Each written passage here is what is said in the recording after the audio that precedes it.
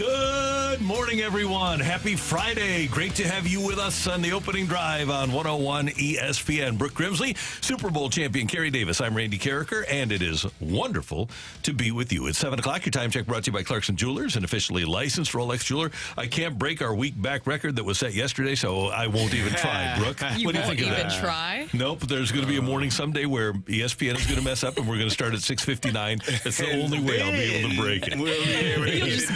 You guys will be rearing to go, huh? We will.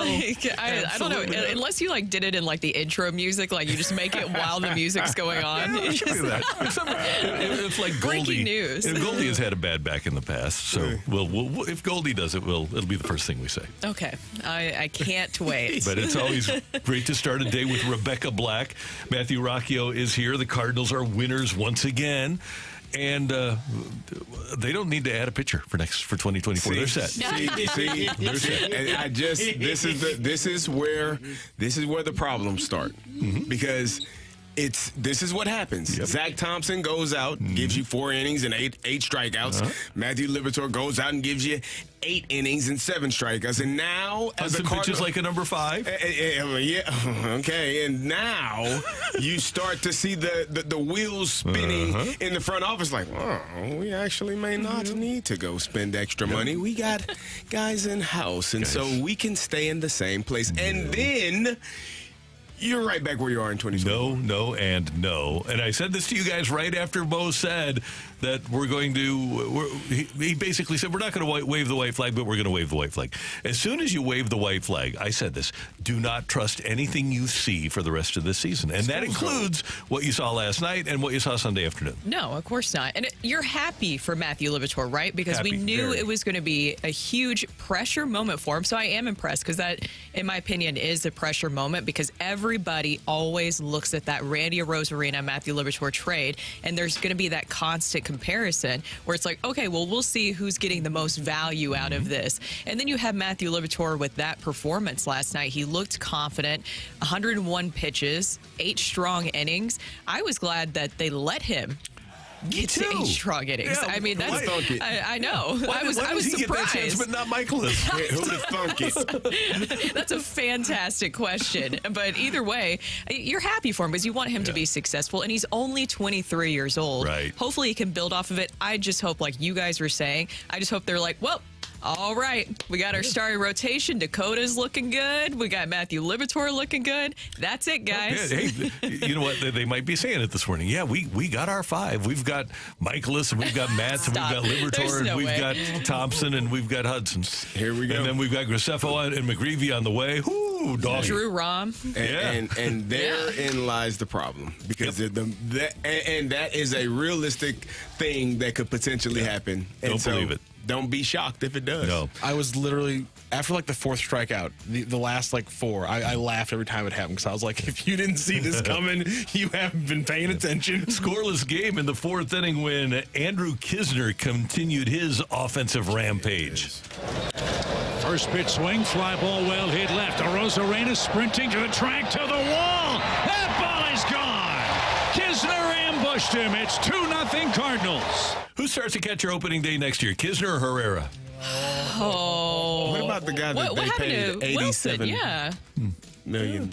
He will be like one of the highest paid bench players in the history of the Cardinals. Never. No. Not happening. Turn it. No way in the world. Can I rephrase what you said? Yes. I think that Andrew Knizner will be the starting catcher. Maybe not for this organization. Oh, that's a good point. Just say, I don't want to see him go. But if we're talking about making some moves in the offseason, Andrew Knizner has definitely elevated his value.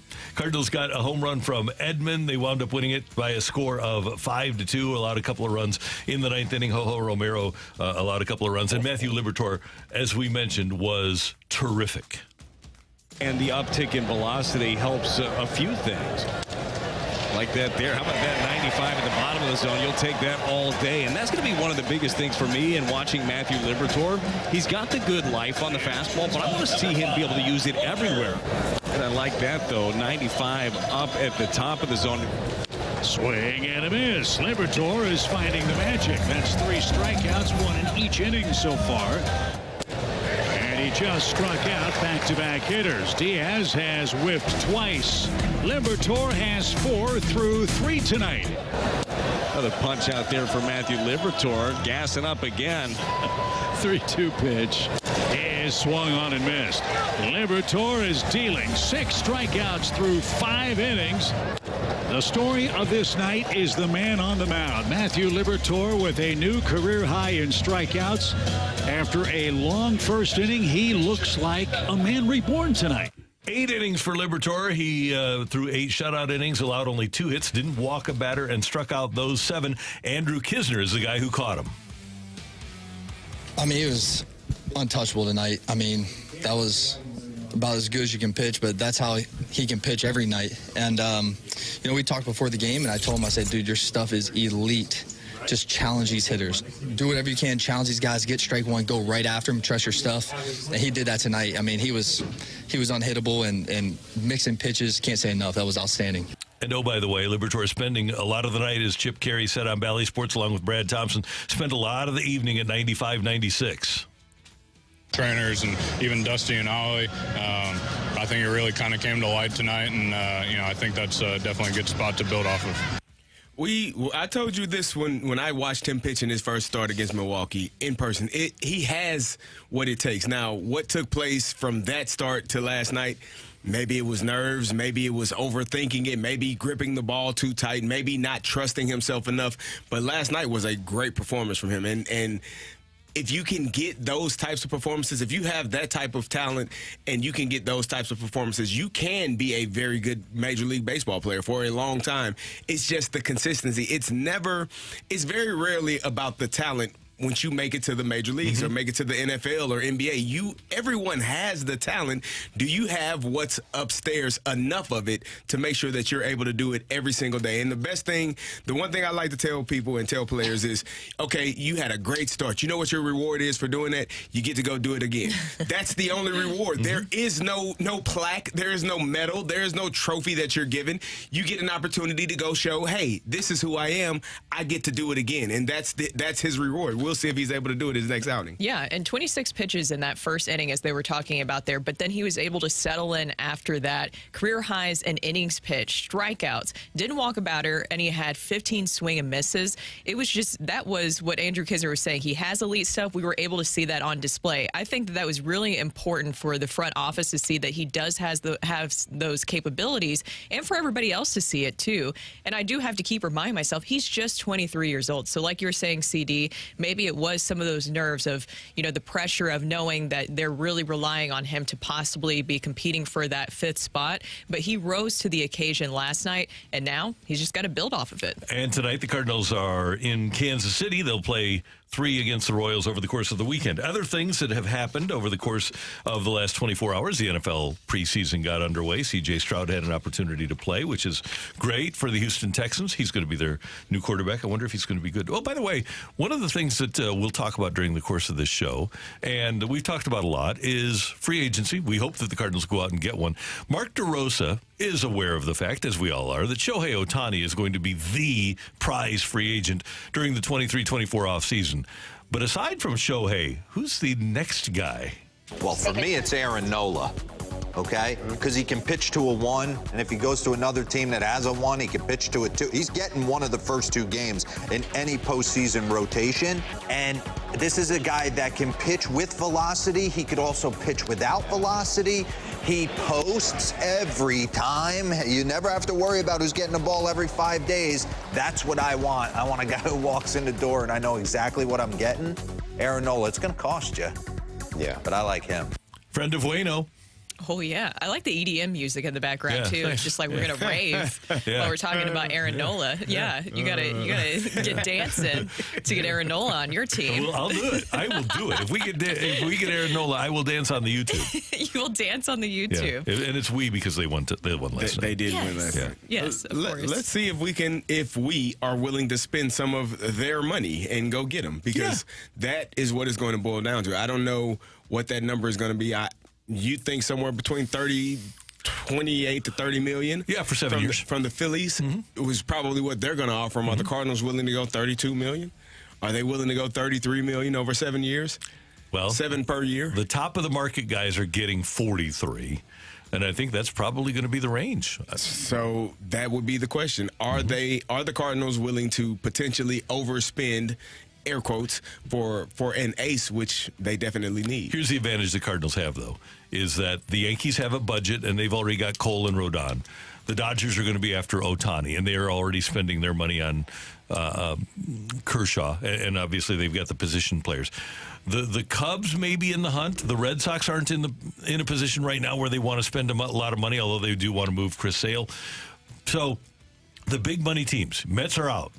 So Mets, Yankees, Dodgers probably out, and Angels probably out.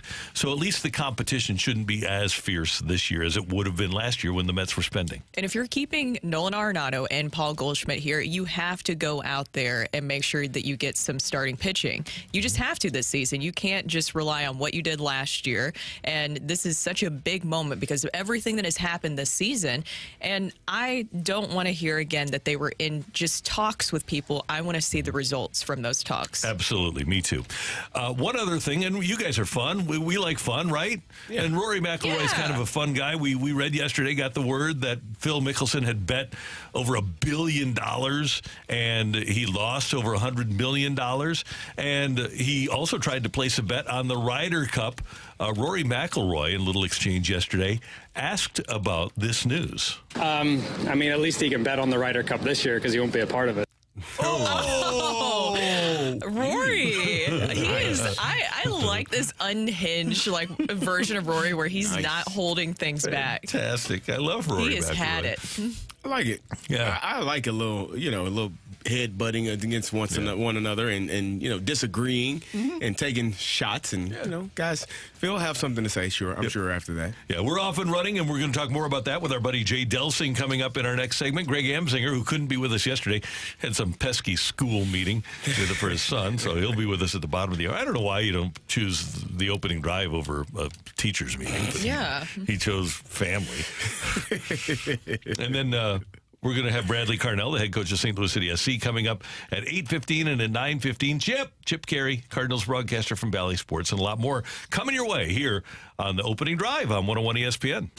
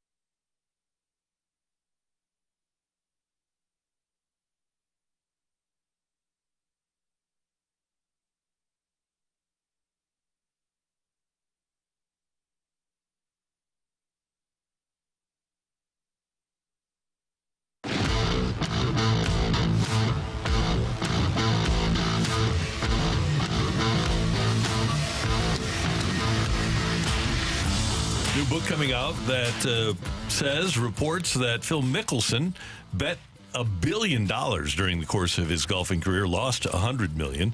And I know that Jay Delsing eclipsed that. There's no doubt about it. Jay's with us now on 101 ESPN. Good morning, sir. How you doing? I'm doing great. I mean, what's a little friendly wagering between some friends, and if it happens to get up to over $1 billion, I mean, what the hell? Big deal. I mean, do you guys remember when, I think, Randy, it was Eddie Belfour got into a little trouble with the police down in Dallas at one of the gentlemen's clubs and offered $1 billion to the police if they let him go? I remember that. I was like, yeah, let's just throw $1 billion in there and see what happens. Jay, are there any rules? I know we see a lot of professional athletes, football players getting suspended lately for betting on their sport. Are there any rules against golfers betting on their sport? Because there was a report that Phil also bet on the Ryder Cup. Right. Well, there isn't a. When I was coming up, you were not allowed to have sponsorship and sort of agreements with anything that had to do with the Las Vegas and the casino. You were not allowed to represent Caesars. You were also not allowed to represent any sort of spirit companies. You couldn't represent Tito's, things like that. All of that is dramatically changed because the PGA Tour is now in bed with DraftKings and with FanDuel. And I read an article recently, guys, that said golf in the next 10 years, they believe golf will surpass the NFL in the amount of money gambled on because they're going to make it so that you can gamble on every single shot. There's going to be, the way I understand it at least, there's going to be odds posted on the television. There's, what are the odds that Phil Mickelson can hit the green from here and go on and on. If he hits it in the bunker, is he going to get it up and down? Will he hold the putt? When we were doing the TV for Fox, guys, Fox said to us, if you can give us a number on the odds of this player pulling this shot off, we would love it. And we were all like, we can't even talk into the microphone. How the hell are we going to do this? We weren't very good at the time, so it didn't work out great. That's really interesting. Actually, I didn't know about that, but that would be something that really would change the way that people consume golf, and maybe they see that as where they're going to be a little bit more involved in it more too. Is that their whole thought process with it? I think so, Brooke. I think, and the thing that's so interesting is that there's, let's say coming down the stretch, there's 6 players in the hunt. They're all going to have different looking shots after a tee shot, putts, and things like that. And so there's going to be, you're basically have so many different options on things to put to wager on. And I think that's what I was when I read the information sent out by the PGA Tour. I believe that's what the betting houses love so much about the game.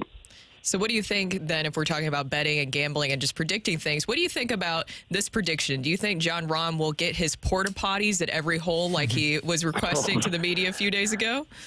I read that. I'm like, man, it must be a slow news day. We've gone to, but every hole he wants a porta potty on is pretty dramatic. I think that's a little unnecessary. But when that makes it into the news, I just kind of shake my head. I'm like, man, we had way too many news outlets here to cover stuff. Hey, Jay, the FedEx St. Jude Championship is going on this weekend, and that's always been another one because it's close to home that's near and dear to your heart. And it seems like that tournament has gained a little bit of prestige over the last few years. Well, it really has, Randy. And I mean, it's the headquarters of FedEx are directly connected to that golf course. And I mean, we've got a lot of fantastic sponsors on the PGA Tour, but to FedEx, you'd have to be hard pressed to find somebody that's helped us and supported us and paid more than FedEx has in the last, 20 years. And that's one of the things that they wanted. They wanted some significance in the event that they support. And the St. Jude is the benefactor. And guys, that place does such great work. I've gone to that hospital. I think they had Danny Thomas connected to that back in the day when there was a celebrity whose name, hosted every event, and it was always the Danny Thomas Memphis St. Jude Classic. And they do great work at that hospital, man. Jay, I'm reading an article about a guy in San Antonio who was fired for playing golf while on the job. So I got to know, what have you done where you skipped something important to go play golf?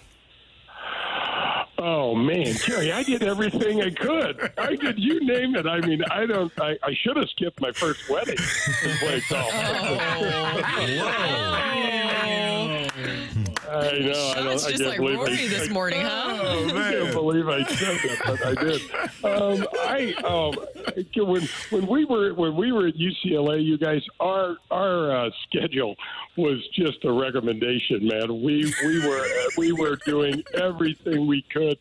We were so competitive in college that if one of the top players was out practicing, before long there were 5 or 6 guys standing right next to him. It was just one of those things. We weren't the most studious, let's say that. And Randy, you can relate to that, right? 100%. 100%. Not that I'm throwing you under the bus, but it got you right into the Hall of Fame. You told me. That's exactly right. Hey, Jay, I don't know if you heard the opening segment, but getting back to Phil, Rory was asked about Phil betting on the Ryder Cup and the $1 billion. This is what Rory had to say. I mean, at least he can bet on the Ryder Cup this year because he won't be a part of it. Oh, that's so good. I did hear it. And look at we're at this place now where the gloves are taken off. I mean, it's there's no mistaking that the whole genteelness of golf has taken a backseat to live, especially when it comes to Rory. And you know, Phil, in this book, we have been waiting in the golf world. We have been waiting for this book to come out, and I've had Alan Shipnuck on the show and Michael Bamberger and a lot of some of the really good, long-respected writers that have covered golf for years and years. And I think it was Michael Bamberger told me a story about it was a colleague of his that was going to get and wanted to get some quotes from Phil because, you know, guys, even before all of this, Phil was a phenomenal quote machine. I mean, he would, you know, say some really outrageous things. He calls Tom Watson out publicly during the Ryder Cup and things like that. And Phil said to his colleague, hang on just a second. And they're sitting at his locker. And he said he didn't know the number, but Phil had to make a minimum of 50 bets on college basketball. Wow. Amazing. And he just over the phone, just rattled them off. And the notable part about that is that Phil will be watching the Ryder Cup on TV, and I'm sure be on his phone. But it's an interesting standings now because this is not the 10 years ago Ryder Cup team. The standings right now, top 12: Scheffler, Wyndham Clark, Brian Harmon, Koepka, Xander Schauffele, Patrick Cantlay, Homa, Cameron Young, Jordan Spieth, Keegan Bradley, Morikawa, and Sam Burns, and maybe Ricky Fowler. Man, what a different-looking Ryder Cup team the U.S. will have this year. It really will. And you know what's so exciting for me, guys, is the young players that are coming up, the Morikawas, the Max Homas, just getting some different sort of talent in there. And, Randy, think about this. Try and name 3 guys or 4 guys from the Euro team. Oh man, right? I mean, they got absolutely wiped out from the stalwart point of view. Not having Garcia, not having Poulter on those teams is going to be a big deal. And we have not won on the European soil in over 30 years, guys. And so it's a big deal for the U.S. and the U.S. players. Luke Donald is a great man and a super highly respected guy that's going to be captaining for the Euro side. But I can't wait till his team comes out so I can check out. I mean, I know Sepp Straka is not a big name for folks here. He's won a tournament on the PGA Tour this year, and he's right on the verge of getting in. But, man, I don't know some of the kids that are going to be on that team. Yeah, it's going to be really interesting. Jay Delsing, it's always good to hear your voice. What do you got coming up on your show this weekend? And a new 8 to 10 show on Sunday mornings here on 101 ESPN. Thanks, Randy. We've got Tory Holt and Isaac Bruce. They came in town and did the Legends Breakfast for the Ascension Charity Classic. It's less than a month away. And you guys, Caray, these guys were super cool. We talk about the foundations that they have. I got to tell you, these 2 men right now they could run. I can run to my refrigerator, but these guys can take off right now. They look like they could play in the NFL, and I was just so impressed with the stuff that they do for their communities and the things that they talked about, some of the things behind the scenes that the NFL does for you guys to enhance communities and just try to grow the game. And guys, Torrey Holt has some of the nastiest looking hands you've ever seen. So he's got this one finger that is, it goes absolutely south when he's pointed everything else north. It is, it's amazing. It's also amazing to think that Torrey Holt has a senior in college. I know. We also have Ken Bentley from the AP. He's the commissioner of the Advocate PGA Tour. That is a tour basically for African Americans and underserved youth that just played their championship yesterday at Glen Echo. So I went out there, and 30 Business Solutions was a presenting sponsor. And, of course, Nick Ragone and Ascension were the title sponsor of that thing. And it is awesome to see those guys out there playing. And, guys, can they smash the ball? Oh, man. Ridiculous. No doubt. Oh, ridiculous. It's great. Jay, thanks so much. We will be tuned in on Sunday, and we'll talk to you soon. Thanks, guys. Have a great day. See you later. Jay Delsing with us on 101 ESPN. Coming up, we're going to head back to the Celebrity Line. Greg Amsinger is going to join us, the lead anchor for MLB Network. Coming your way on the opening drive.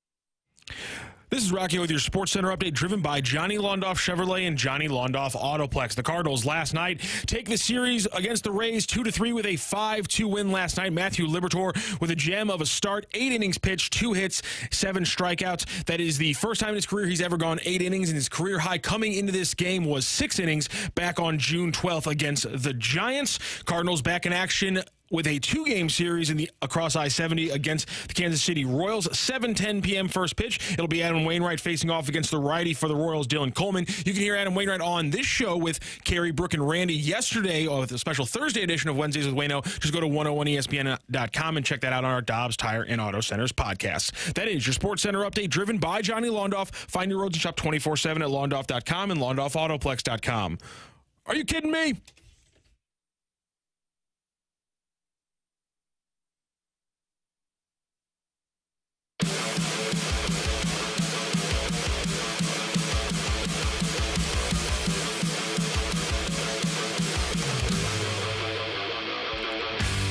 With Brooke Grimsley and Steelers Super Bowl champ Caray Davis, I'm Randy Carricker. It's the opening drive on 101 ESPN, and every week we talk to our friend Greg Amsinger, a product of the Lindenwood University and a native of St. Louis and the most knowledgeable baseball guy we know. He is the lead anchor on MLB Network. He is the host of MLB Tonight, and he's with us now. And some of the big news coming out of baseball last night, the National League wild card leading Phillies were able to win their game, but Bryce Harper, their first baseman, left with an injury, a sore back. Greg, first thing, how long has Harper been dealing with this? Randy, about a week back. No! Greg, yes! Please, no! Greg, yes! No. I feel bamboozled. I am shocked. I am in dismay right now. What is going on? I don't know what you're talking about. Did you not hear the introduction? I am the most knowledgeable baseball person. It's about a week back. Yes. Oh, no. I feel so bamboozled right now. I appreciate it. Well, Greg, I guess I'm going to follow up with this. So we were talking about starting pitching earlier. Obviously, a great outing with Matthew Liberatore. So let me throw this at you. You got Miles going, you got Matz, you have Dak, you have Libby. Maybe you bring up a young guy in Drew Rom, McGreevy, or even Gordon Graceffo. They don't need to go out and get another starting pitcher, right? Right. Hey, let's just keep doing what the Cardinals have been doing in the category of pitching for the last 20 years. And let's just, you know what? Let's get back to what we know, and that is we just grow from within. I think the experiment has been a good one. It's led to so many years of success. But when the Cardinals have won, they've always sprinkled in veterans they pay via free agency or they acquire through trade. I just think you will see 2 human beings who are not affiliated with the Cardinals organization right now in the rotation next year. I got that feeling in my bad knee. I don't know if you know this, Brooke, but I got a bad knee.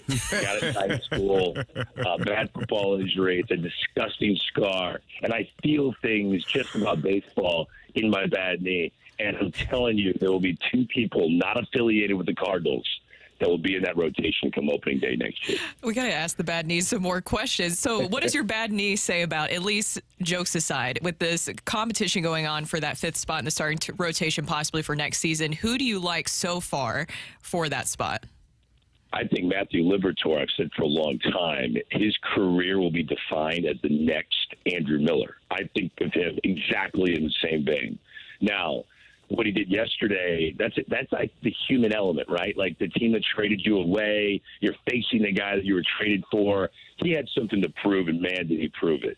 I still think his destiny is to be a wipeout, high leverage reliever, maybe closer. I think to watch him throw 96 miles an hour in the 6th or 7th inning of that game last night makes me dream of a triple-digit left-hander who's got nasty secondary stuff. So I still believe that is his future. Steven Matz is contractually obligated to this team for the foreseeable future.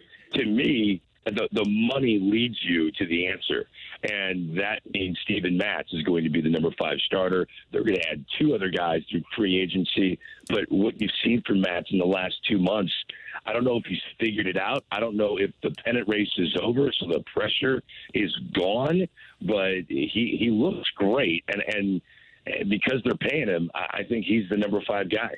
Greg, you talked about your bad knees. Let's talk about Tyler O'Neill's bad knees, and he had to miss a couple of games. What are your thoughts about that, and really just about him and his injury history going forward?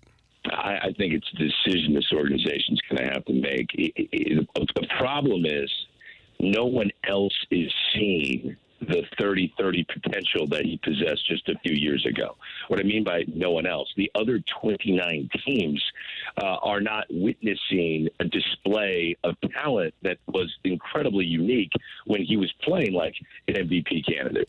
So the Cardinals are trying to play him as much as possible to show all of these other front offices that what they have is valuable and that you should come knock on the door and see if you want to swing a deal. It is not a secret that the Cardinals have too many outfielders. The problem is how many starting outfielders do the Cardinals have in the big league? In the big leagues, they have 4 fourth outfielders. That's not someone who's wealthy in depth.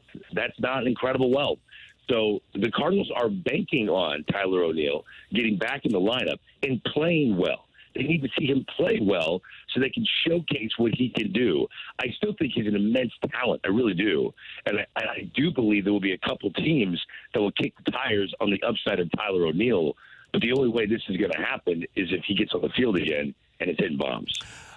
Greg Amsinger, MLB Network, with us on 101 ESPN. Greg, easy question. For me, this is a tough answer. How did the Dodgers do it? It's crazy, right? It's unbelievable. Look, all you have to do is just drive to Dodger Stadium and look at all the images behind the center field wall of all the rookies of the year they've ever had. They have developed players at a level no one else can come close to. It's the weirdest thing in the world. Now, I've been trying to think, why is it young players go to L.A. and they outplay other young players from other places? And then I realized, wait a minute, there are celebrities, like legitimate celebrities. I know we think John Goodman's Brad Pitt in St. Louis. I understand that. But, like, real celebrities are, like, LeBron is sitting in the 4th row behind home plate. Shaquille O'Neal, actually Brad Pitt is sitting in the stands at the Dodger game, right? So these young guys walk into the big leagues, and that's already overwhelming. And then they realize they're in Hollywood. And that's why you've got a guy like James Outman playing with his hair on fire. Before that, it was Cody Bellinger. Before that, you go to Eric Karros and Mike Piazza. All these young guys show up, and they're like, wow, I'm literally in a human movie. I just played baseball in it. It's incredible. They're young talent. And they showcased it last night with the big right-hander Miller that was on the mound. They've got so many young, talented players that are good, and then they mix in the big money. They mix in Freddie Freeman and Mookie Betts.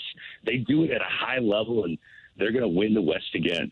And you mentioned the big money with Betts and Freeman, but the rest of their lineup last night, and I know they were playing the Rockies, but it was Ahmed Rosario playing second and hitting third. Max Muncy hitting 195 this year was their cleanup hitter. Chris Taylor is hitting 210. He was their number 5 hitter. Kike Hernandez, who was terrible. And then, as you mentioned, Outman, Miguel Rojas hitting 215 is their shortstop hitting 8th, and Austin Barnes, their catcher, is hitting 9th. And by the way, Austin Barnes hitting 126 this year. And they, on a regular basis, it's not just this year. They get guys, and they have a lineup with a couple of guys, and then you say, how the hell are they doing this? Obviously, they can pitch, but they have an unbelievable ability to get, as you said, the most out of players. Yeah, and may I remind you, come game 1 of their postseason series, their first postseason series, the top of their order will look Mookie Betts, Freddie Freeman, Will Smith, who's become one of the best overall catchers in the game, JD Martinez, who's had an incredible resurgence this year, and then you got Max Muncy, who's a feast or famine home run guy, and then Ahmed Rosario, who looks like he's loved baseball again. That's another little subplot here. You get Josh Bell out of Cleveland, and all of a sudden he's hitting home runs in Miami. You get Rosario out of Cleveland, all of a sudden he can swing a bat again. Everyone always asks what's in the Kool-Aid. They need to spike the Kool-Aid in Cleveland. Everybody's hitting like Stephen Kwan. Everyone's hitting like Miles Straw. It's not good to Terry Francona. Greg, do you think that the Cardinals will have any problems enticing? If we're talking about stars, what the Dodgers are able to do. Obviously, you can't offer all that L.A. has with that star power there, but do you think that the Cardinals will have any problems enticing some star pitching coming here to St. Louis, or will the money be enough to talk? I think it was a really smart decision to hold on to Nolan Arenado. When you have a legit superstar who is obsessed with winning And you saw how it all unraveled after he had a monster contract extension with the Colorado Rockies when he realized, wait a minute, this organization sort of lied to me. They're not all about winning. And he was not a happy camper, and we all saw what happened. They had to move him. I think the Cardinals deciding to not trade Nolan Arenado is a reflection of their commitment to winning. And if you're a free agent starting pitcher, you don't want to sign somewhere. Obviously, everyone wants to go to the most money, right? Everybody wants that. But you also want a mixture of culture and a desire to win. And it's not just going to end with you, starting pitcher. We're going to spend money at second base. We're going to spend money in center field. We're going to actually put a team around you. So I think having Nolan Arenado and Paul Goldschmidt, who wants to retire a Cardinal, in your organization, playing for the foreseeable future, makes it a much more attractive destination for other free agents who are trying to be courted to St. Louis. If you move Nolan Arenado and you operate business like most other organizations to try to save a buck, that saving a buck has a ripple effect, and it affects other players who you're trying to spend a buck on later. So to me, it kind of gave the stability of a winning culture. Even though they're having a losing season this year, they guaranteed a winning culture by holding on to Captain Win, Nolan Arenado. Greg, last week you gave us a peek into the Amsinger household. So a texter from the 618 wants to know, did the sprinkler system get to working? Oh, my goodness. So I had a water bubble. It's a great question. Have you ever heard of a water bubble in your backyard? I've seen one, yeah. I had a sprinkler pipe that had like 8 holes in it. And I just bought this property. So I walked back in this water bubble. I think this guy's trying to get money out of me, right? And then all of a sudden, I'm like stinking. I'm stinking in grass. Like literally, I'm going down in the earth. So he's like, "Don't worry about it. It's just about $4,000 to $5,000 extra. We'll pull the pipe out and replace." So I'm like, "This is the best day ever. Best day ever." The sprinkler system is working, thank goodness. But yeah, that was a pretty wonderful moment of live radio. One of my favorites, actually. He was trying to get me to come downstairs while I was on your show. Hey, Greg, one last thing in regards to baseball.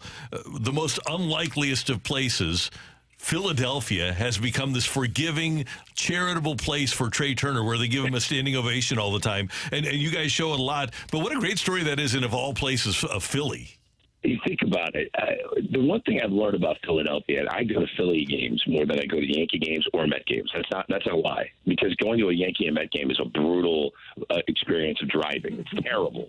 But I could drive 90 minutes. My big thing is I don't care how long I'm driving. I just want to go forward. As long as you're moving, right. I need to move. So I'd rather drive to Philly than go to a Mets game or a Yankee game. It's terrible. But what I've realized in all of my time going there is the Philadelphia fans are symbolic and a reflection of Larry Bowa. And if you know Larry Bowa, he is the most fierce, yelling, angry manager you've ever met in your life.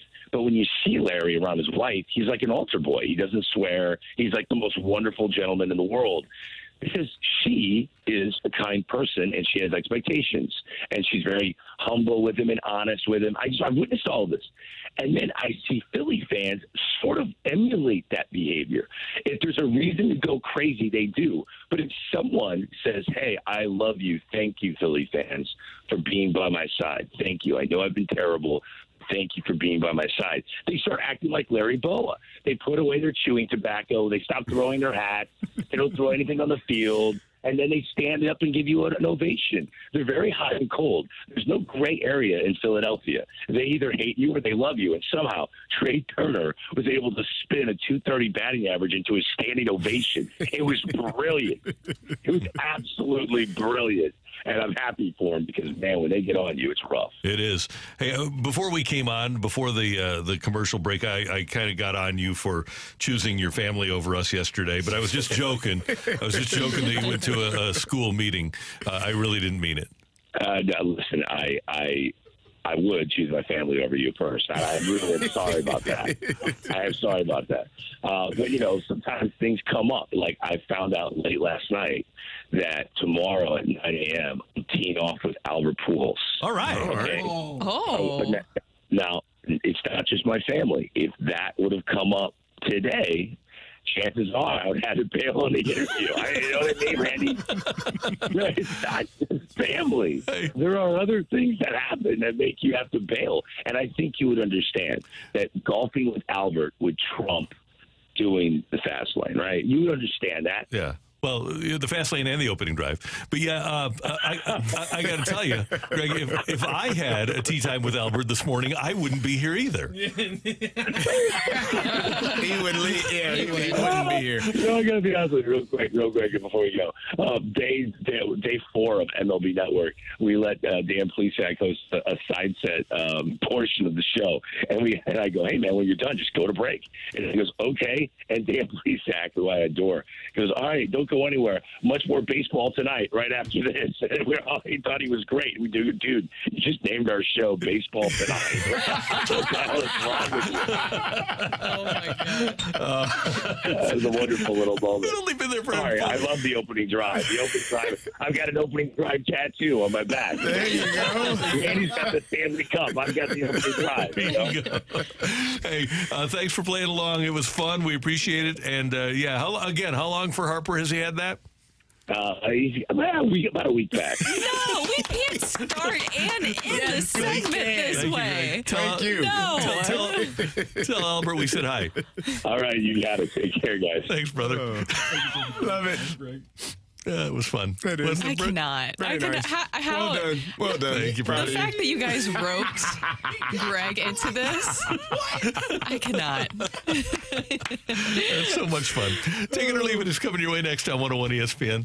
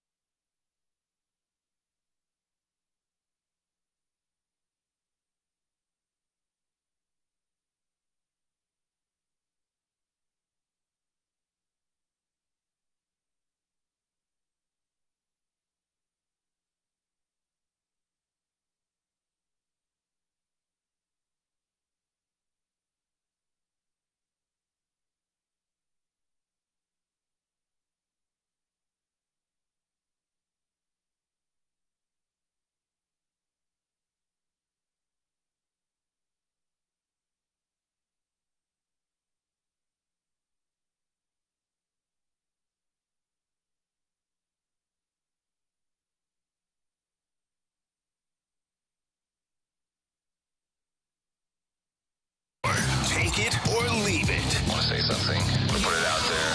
If you like it, you can take it. If you don't, send it right back. Get your text into 314-399-9646 and give us your take it or leave it. Brought to you by Gloria Lou Realty. Visit GloriaHasTheBuyers.com and start packing. That's my final offer.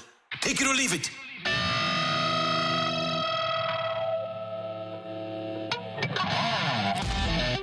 Text line is open, 314-399-9646, 314-399-YO-HO. 4, take it or leave it. Brooke, Carey, take it or leave it. Greg Amsinger is right, and Matthew Liberatore winds up being an Andrew Miller-type relief pitcher. Ooh. I'm going to leave that. Okay. I think he's going to be a starter. He's going to be an ace. He's going to be better than Randy Arozarena will be in his career, and the Cardinals will eventually have won that trade. Ooh, I like that. I like a hot take. Yeah. I do think I can see him being a reliever. I don't think that that's too crazy of a thought. I do hope that he continues to get a shot at being a starter. I just see him for possibly the majority of his career being a reliever. Didn't we watch him last night? He's like, I mean, yeah, he looked good last night. He's going to be the best pitcher ever. Next year, either... Yeah, Shohei who? Yeah. Next year, either he or Thompson is going to be in the bullpen. I kind of think that the Cardinals look at Thompson more as a relief pitcher. Mm-hmm. That's why I would, at the outset here right now, say that next year Liberatore would probably be the Cardinals' number 5 starter. And then Thompson would find his way into the bullpen. Yeah. And by the way, I think it'll be free agent Michaelis, free agent Matz, Liberatore. I still think the Cardinals are going to import 2 starting pitchers. It's going to be so frustrating when free agent Michaelis, Matz, Liberatore, Thompson. Mm-hmm. Dakota Hudson is a piggyback. Yeah, he's there. He's there. Yeah, he's there. So the 49ers had a contingency plan to use Phillip Rivers had they made it to the Super Bowl. Bring him out of retirement, have him start in the Super Bowl. Take it or leave it. They need to keep Phillip Rivers' number on speed dial. Take it. Ooh. They keep quarterbacks injured there. Yeah, I would definitely take that. Yeah. I mean, Sam Darnold's not winning any Super Bowls for you, is he? Yeah, you're going to see. He's going to get hurt.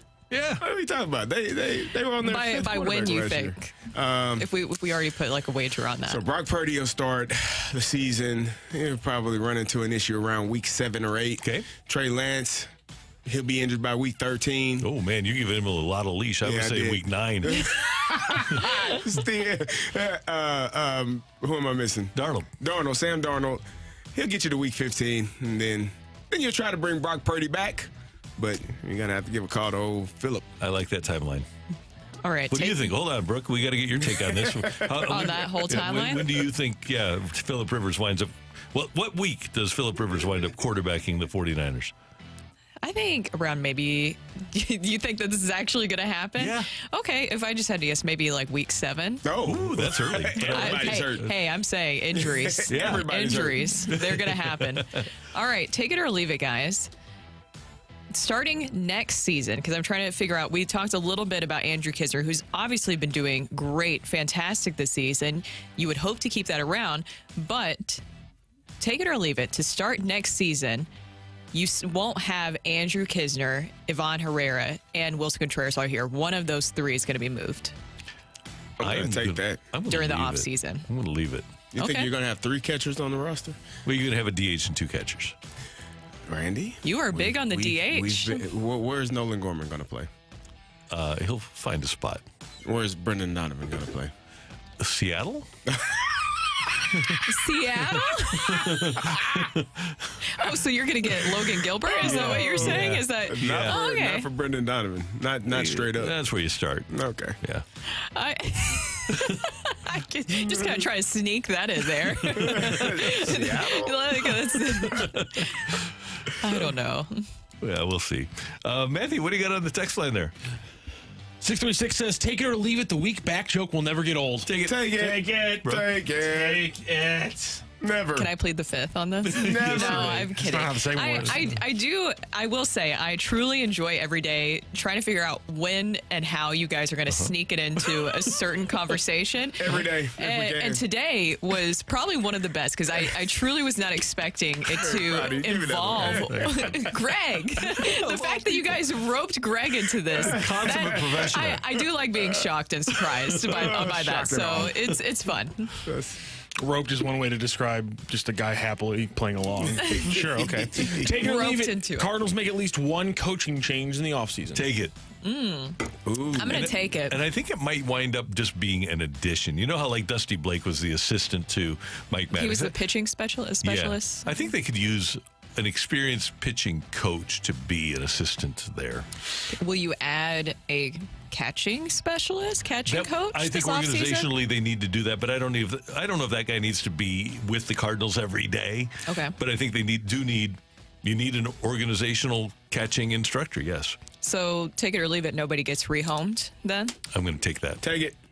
How about Chris Carpenter to be your assistant pitching coach? Would he want to do that? I think he'd probably like being at the major league level rather than the minor league level, which is where he is right now with Anaheim.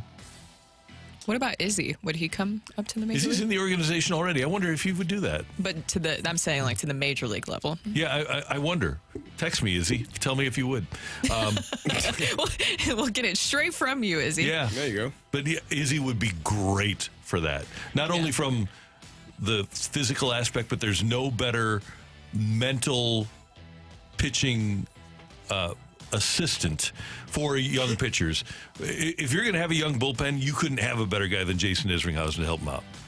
He's the best at that. We got this one back-to-back, which is crazy from two different textures. Take it or leave it. MLB having the Cards off on a Sunday is unacceptable. I'll take it.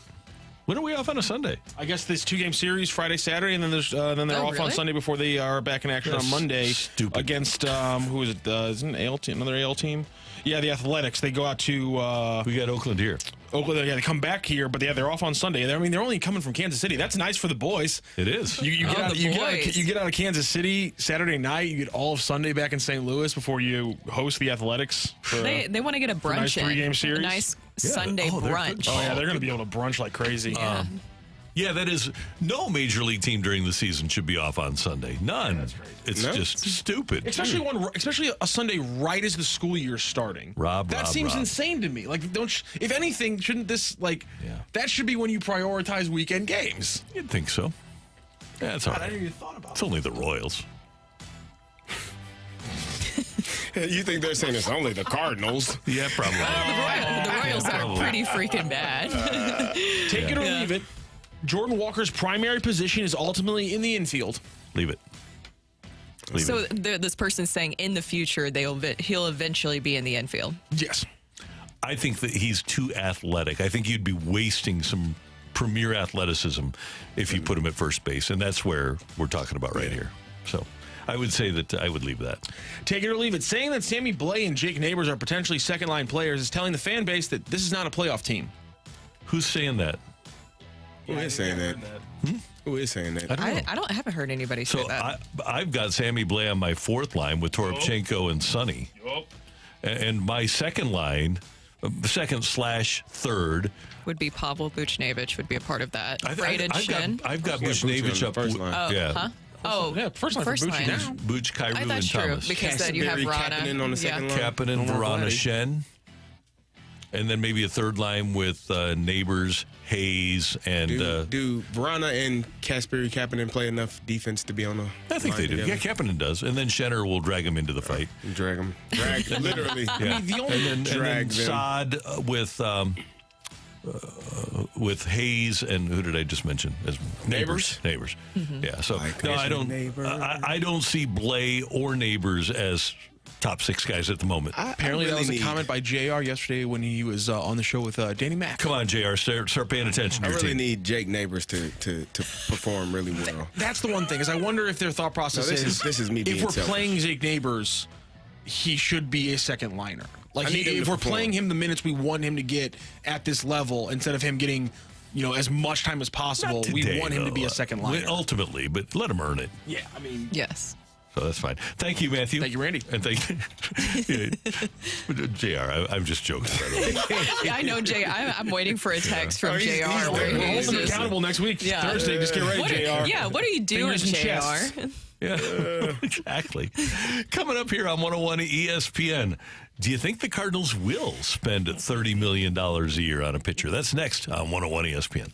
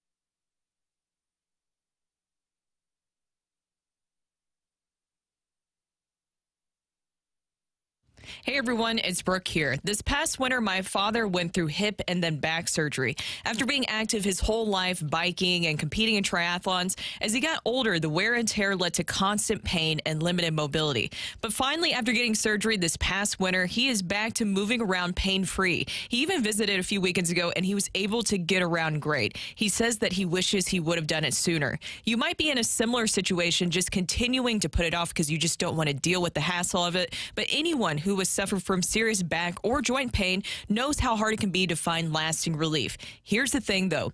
You don't have to live in pain. You can find that relief at SSM Health Orthopedics. They are the experts at diagnosing and treating joint problems, offering many treatment options, including non-surgical techniques to find the best solution for you so that you can get back to doing the things that you love. So don't wait today. Visit SSM Health/Top Ortho for more information and to find lasting relief.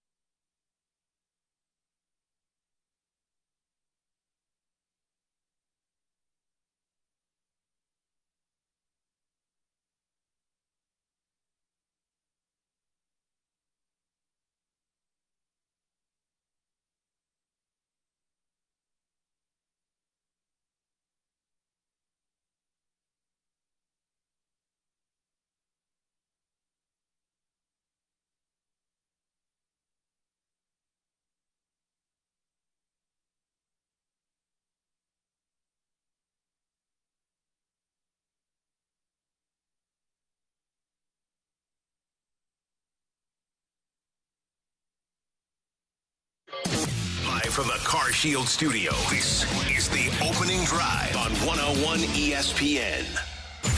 A fresh perspective on the day's top stories. It's the opening drive's fresh take. Brought to you by Schnucks Rewards. Reward yourself. Earn 2% back on every purchase with the Schnucks Rewards app.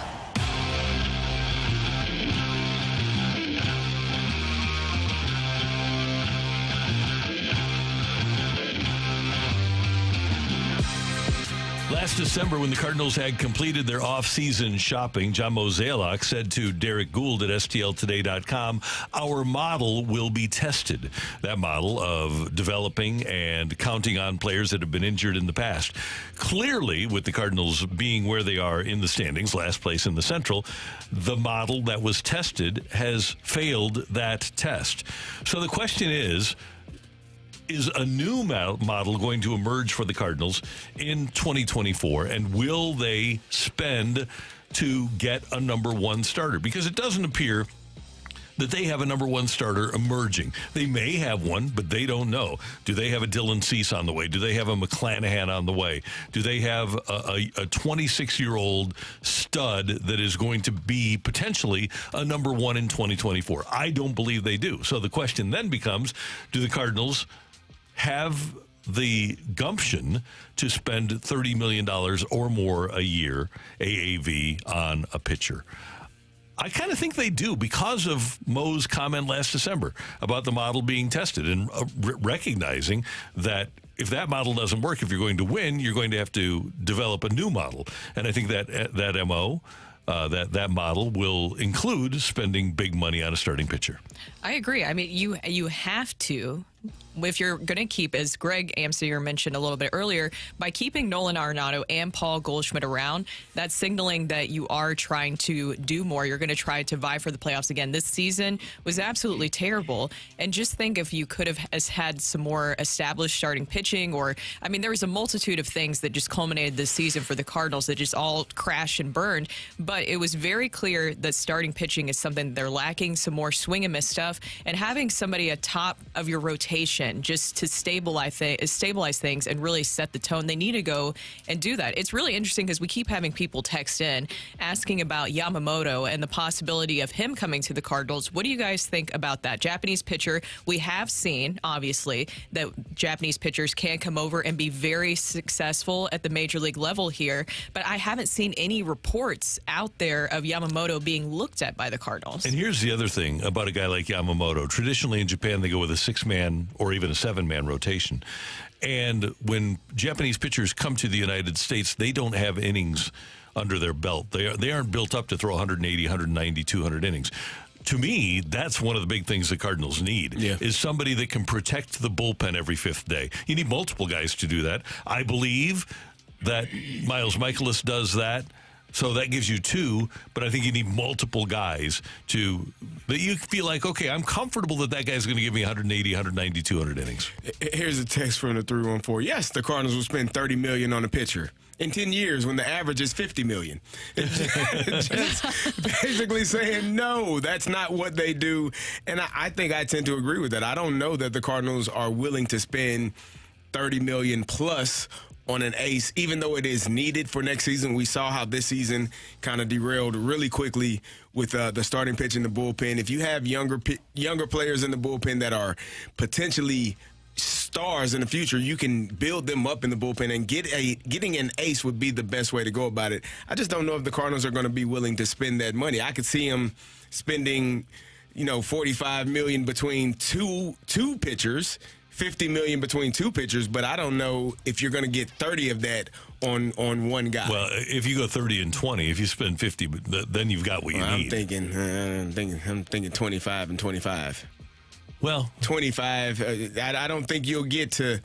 I don't know if that number is something that they're willing to spend. We talked about it all last season that the payroll would increase, and it did, but it was kind of left up to the listener to assume that it was going to be much higher than it was. I think most people thought the numbers would be much higher than they were. The spending would be much higher, and it wasn't. So I think that's the frustration that Cardinals fans have, is the lack of belief that they will go out and spend that money. You see, I do think that they're not necessarily afraid to spend money. It's how they have spent the money in the past that we've seen with free agency is what I think causes a lot of alarm bells for people, and rightly so. If you just look at that history of free agents they have signed, even how they've handled this whole Willson Contreras situation, they were willing to pay him $87.5 million. Was anybody else even kind of thinking that he was going to get that kind of money? I don't know. It seemed like the Cardinals were the ones who were mostly in on that. So they have the willingness to spend money. It's how they spend it and getting that value back where it actually works for them. And I think that's the big concern. But this has been such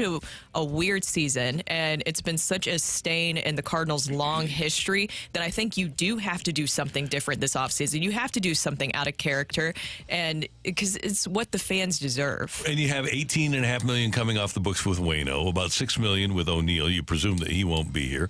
$6 million with Jack Flaherty, who's gone. $10 million with Jordan Montgomery, who's gone. Now you're going to have some internal rises in salary, but you're going to have a pretty substantial drop-off in just the cash outlay. The other thing we have to look at, CD, is where salaries are right now. Somebody a starting pitcher who gets $30 million a year would slot in right now as the 4th highest paid starter in baseball, behind only Cole, Strasburg, and DeGrom.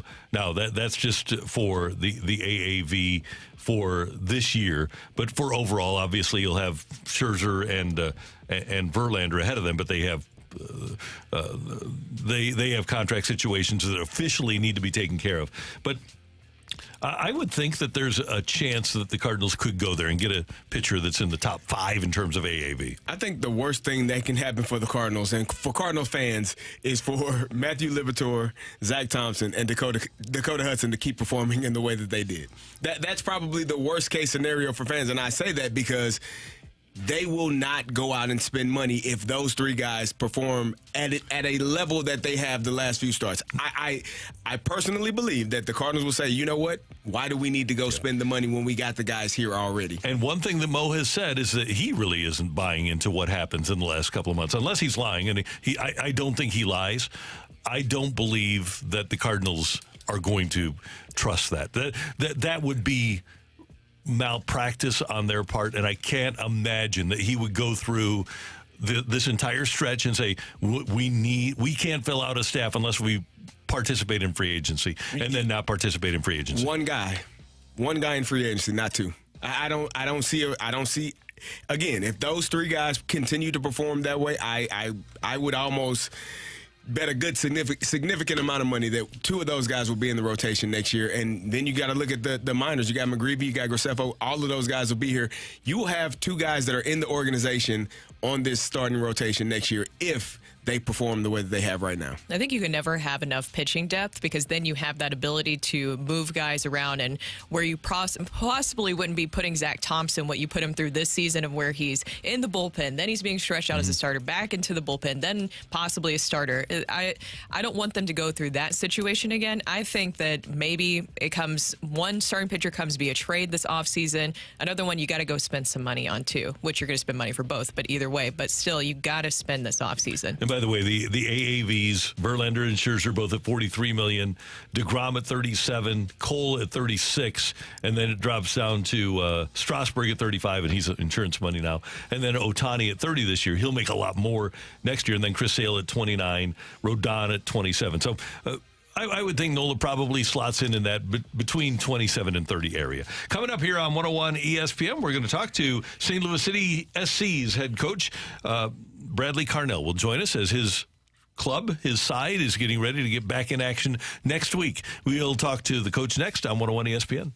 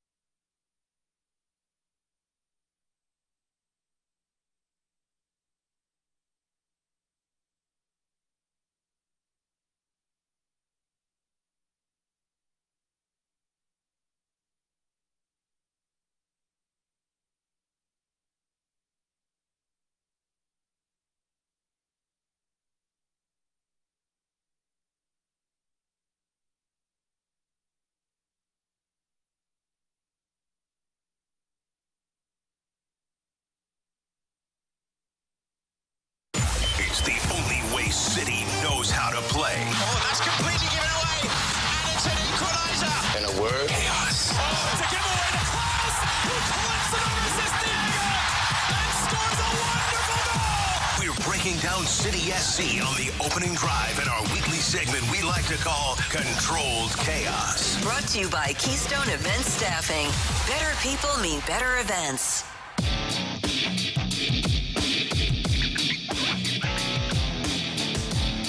Caray and Randy, it's the opening drive, 101 ESPN. St. Louis City SC back in action against Austin FC a week from Sunday, but they'll have a tune-up scrimmage on tomorrow, actually, at Atlanta United. And the head coach of St. Louis City SC, Bradley Carnell, kind enough to join us on the opening drive. Coach, good morning. How you doing? Yeah, doing very well. Thanks for having me again this morning. How have you felt about these last couple of weeks where your team has not really had activity since you were eliminated from the League's Cup? Yeah, listen, I mean, I think over the last couple of months, you know, the way we've gone about our business in the league and the way we've always found a way to bounce back and, you know, with our group against all odds and against all expectations to finally get to a point where, you know, for sure, momentum would have been great, but also reflection is also a thing of wonder. So just thinking about what's gone on over the last couple of months, giving the guys, you know, a mental and physical, just a pause, you know, and the rigors of an MLS season. I've done this now for nearly 7 seasons, and it's crazy for the players. I know how taxing it is for the staff, and I can only imagine with the travel and the competition and how tight the league is. For the players, for them to get a welcome couple of days off here was just exactly what we needed. You know, it's a pity and a shame we didn't really, you know, feature too much in that Leagues Cup, and but we're trying to draw the positives out of each situation, and yeah, we build up and move on, and we mean business, and I think with the intent of a very serious scrimmage against Atlanta. You know, I think that just shows our intent for what we want to do in these next 11 games. Bradley, when you get time off like this, how do you decide which is more important, rest versus work? Obviously, guys need the rest, but you want to stay sharp as possible. How do you decide which one is more important for your team? Yeah, I mean, listen, sometimes it's forced upon you, right? So, I mean, yeah, and it was unfortunate that we, like I said, you know, we bow out in the Leagues Cup. I think everybody would have enjoyed progressing in that tournament and extending our, you know, participation in that event. But, you know, if you look at the way, you know, we played against Columbus and it was just okay. Could have tied the game up at the end there. But against Club America, we were, you know, on the day, physically totally outmatched and technically as well. So we were just like, okay, time to hit a bit of a reset button, time to just clear the heads. And sometimes the event itself or the game itself dictates what's needed. And I think what was needed was a well-deserved break. City SC acquiring Icelandic forward Nukvi Thorisson on July 21st, and he's finally bound for the U.S. So what is going to be the plan for getting him with the club, and what could we expect to see from him?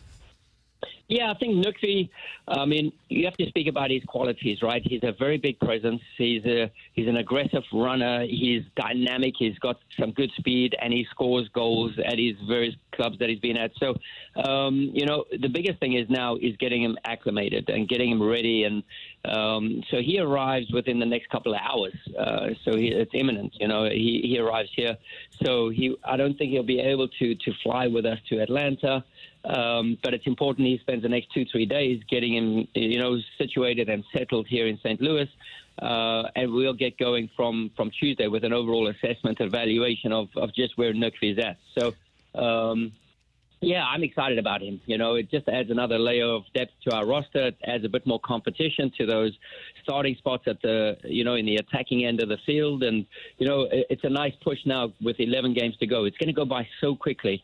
And if we can have, you know, added pieces and quality and depth and guys, you know, staying honest in all departments, you know, it can only bring us good fortune. And Bradley, another part of that depth is the trade for left back Anthony Marcanic from Colorado. What sort of impact will he make on your squad?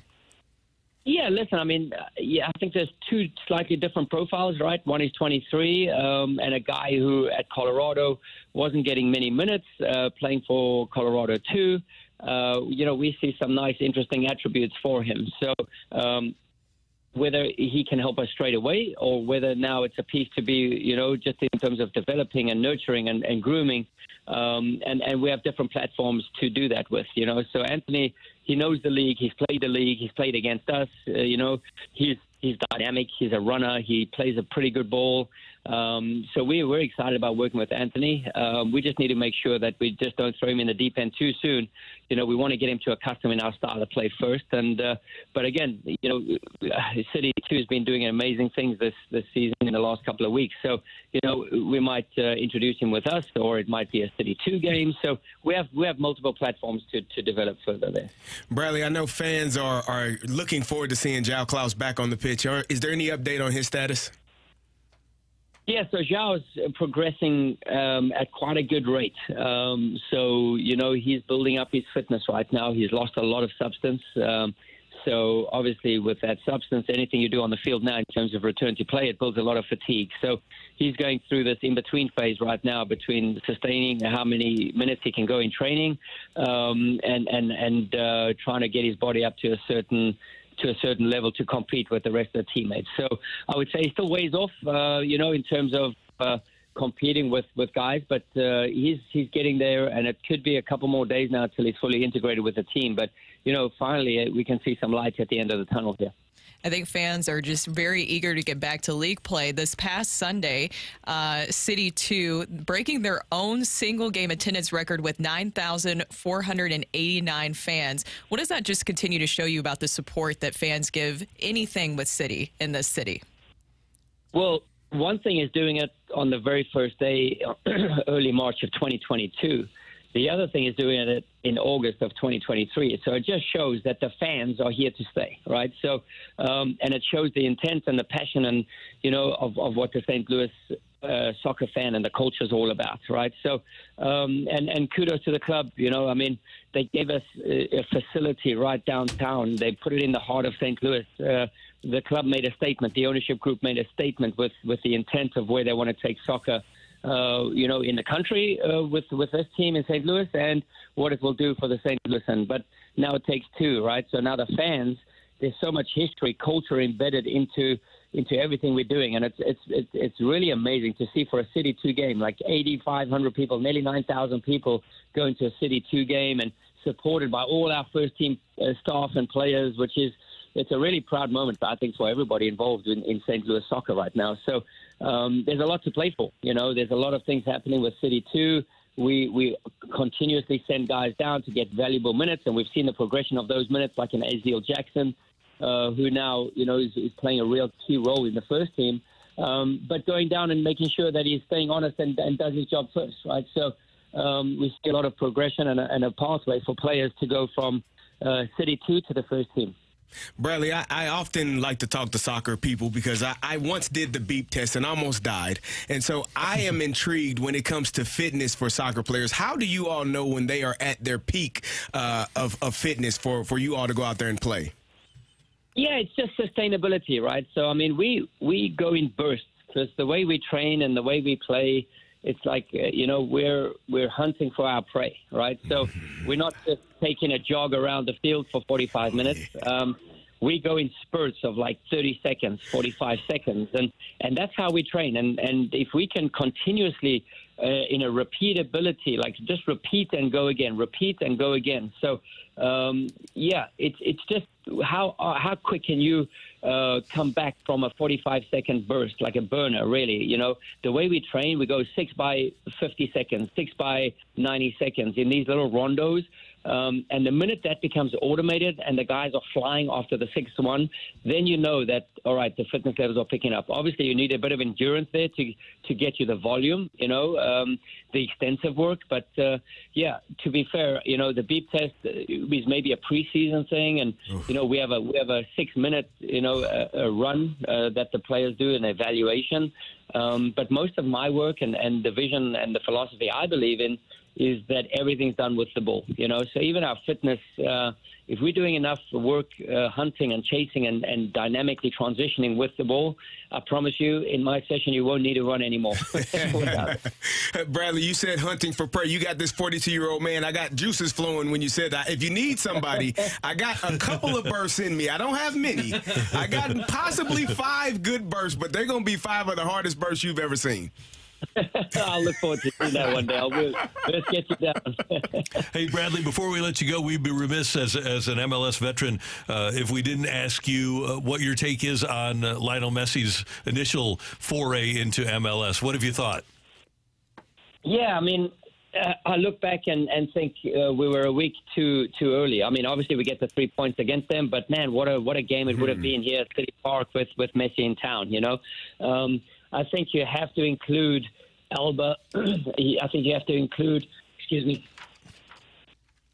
You have to include just what everybody's done there at that club in terms of, who they brought in. It's not just Messi, right? And then everyone plays off of Messi, and Messi plays off of everyone. But he is a difference maker for sure, scoring the amount of goals and the dead ball situations. So anytime there's a set piece in and around your 18-yard area, it's like a penalty for him, right? So, but I think it's I've seen a lot of social media. I think it's all over the world. I think the name Messi, the jerseys, I think what the league has done with Apple and, just in terms of marketability of getting it again all over. It's given the league a real push, which is something we all want to be part of and something that, we're all proud to be here at this moment in time because there's not many players that come over this side of town and still offer the value and the contribution that he is giving at the moment. So, I hope it continues much longer, and I hope it goes through till like 2026 after the World Cup because these are all just platforms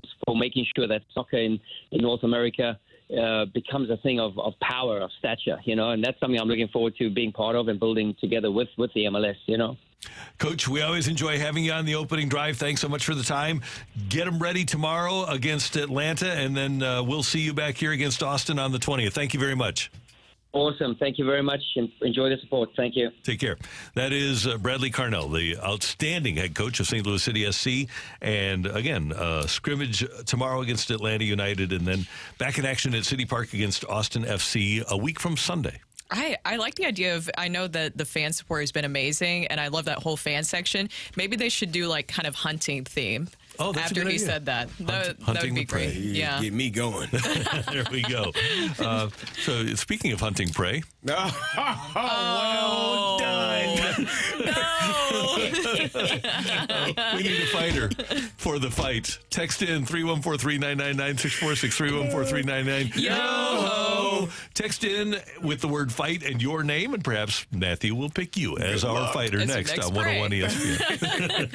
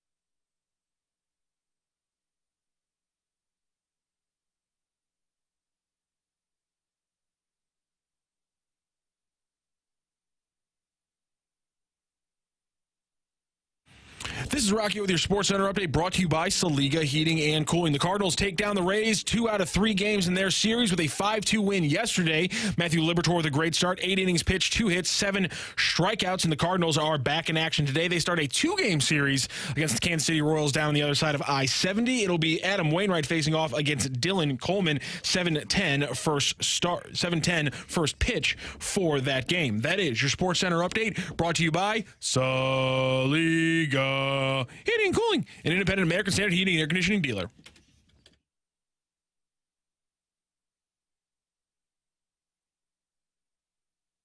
Welcome to the fight. In the red corner, Average Joe Listener. And in the blue corner, the undisputed king of morning drive. Please welcome Randy Carricker.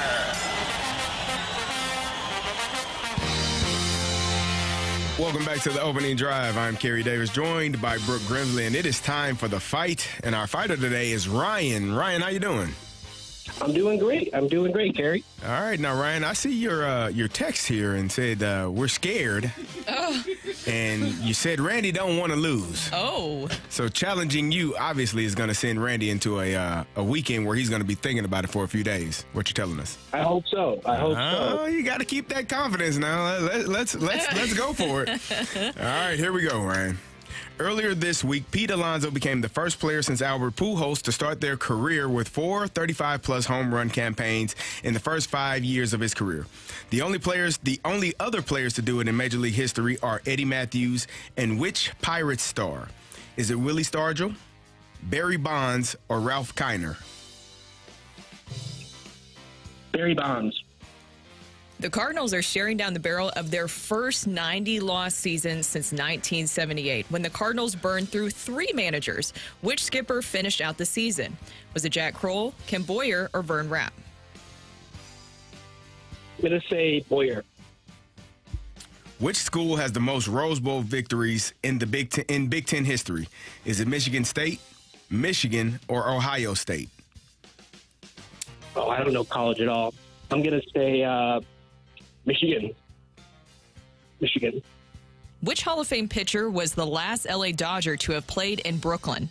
Don Drysdale, Sandy Koufax, or Don Sutton? Can you repeat the question, please? Which Hall of Fame pitcher was the last LA Dodger to have played in Brooklyn? Don Drysdale, Sandy Koufax, or Don Sutton? Let's go Koufax. All right, we will double-check our score, and we will bring in Randy Carricker. Ryan, how you feel? Not great. No? Not feeling wonderful?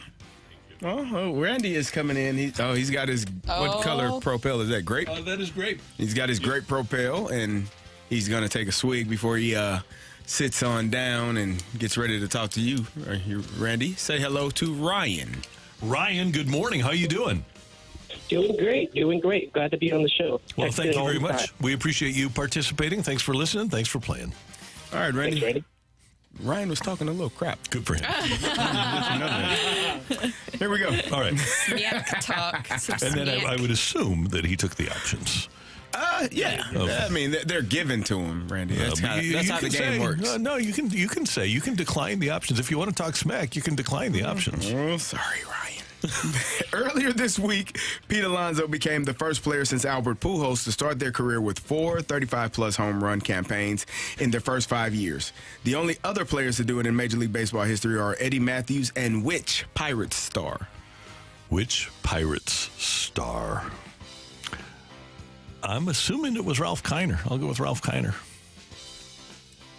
The Cardinals are staring down the barrel of their first 90-loss season since 1978. Ouch. When the Cardinals burned through 3 managers, which skipper finished out the season? So, 1978, that would have been Vern Rapp, Jack Kroll for a game or 2, and then Ken Boyer. How does that work? Interim manager. Jack Kroll was just an interim. Who's your answer? I'm sorry. Ken Boyer. Okay. Just checking. Just making sure. And then he was fired during 1980. And ironically, when Ken Boyer was fired between games of a doubleheader in Montreal, the interim manager was Jack Kroll. Oh. Same guy. Wow. Which school had... And Whitey Herzog did not finish that season out. Red Shane Dienst did in 1980. Oh, okay. Which school has the most Rose Bowl victories in Big Ten history? Big Ten history. The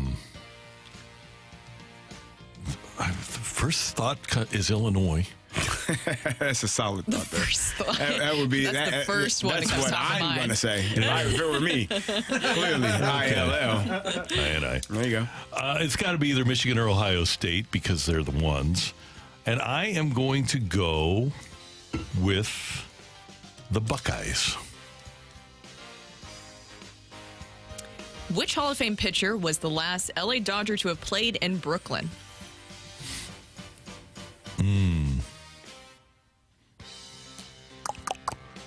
Okay. So this would be late 60s then. Drysdale pitched until like 68, I think. It wasn't Koufax. He retired after 65 with the bad arm. I don't think Don Sutton played in Brooklyn. See, he played in 88. No, he wasn't with the 88 team. Let's see. I don't think that he was in Brooklyn. I'll do the lifeline. I'm going to think Drysdale, but I'll take the lifeline. Okay. Your options are Sandy Koufax, Nope. Don Drysdale, or Don Sutton. Oh, lovely. I gave those three. Okay, so let me just figure out Don Sutton's career here. Don Sutton played for 24 years. He played against the Cardinals in the 82 World Series, but he was with Milwaukee. So would he have played 58, 68, 78? No. There's no way that Don Sutton could have played in Brooklyn. So I am going to go with Don Drysdale. Final answer. All right, Randy. So this is I'm not writing fight questions for Monday. We're gonna have Bradford Bruns. Who's incredible at that. You said, good. He's gonna jump in on that. So because Bradford Bruns, Caray will enjoy Bradford Bruns questions. Oh, really? Yeah. So the question is, am I coming back here on Tuesday with a round of questions and a Hall of Fame on the line? Stay in Denver. Does Ryan move through on Friday into the weekend? Damn. Or does Randy Carricker take him out on Friday and go into the weekend happy? Ring that bell. Go crazy, folks! Go crazy! The winner and still champion of the fight, Randy Carricker. The fight is presented by Golf Discount of St. Louis, with the most experienced club fitters in town. Why shop anywhere else?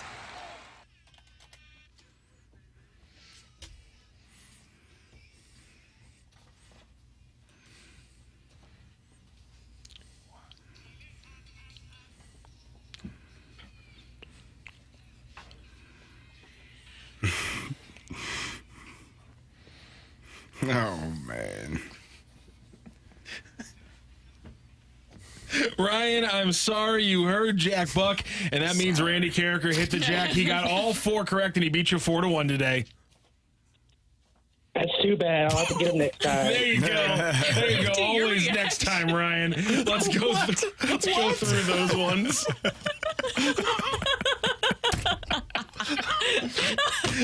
Let's go through the questions. Earlier this week, Pete Alonso became the first player since Albert Pujols to start their career with 4 35-plus home run campaigns in their first 5 years. Obviously, the 2020 campaign, the only one that Pete Alonso didn't get it in. The only other players to do that in MLB history are Eddie Matthews and, in fact, Ralph Kiner in his first 5 years with the Pirates. The Cardinals are staring down the barrel of their first 90-loss season since 1978. It was, in fact, Vern Rapp opens up with a 7-11 record. Jack Kroll goes 1-1, and then Ken Boyer takes over and finishes out that season. One little fun fact. Go for it.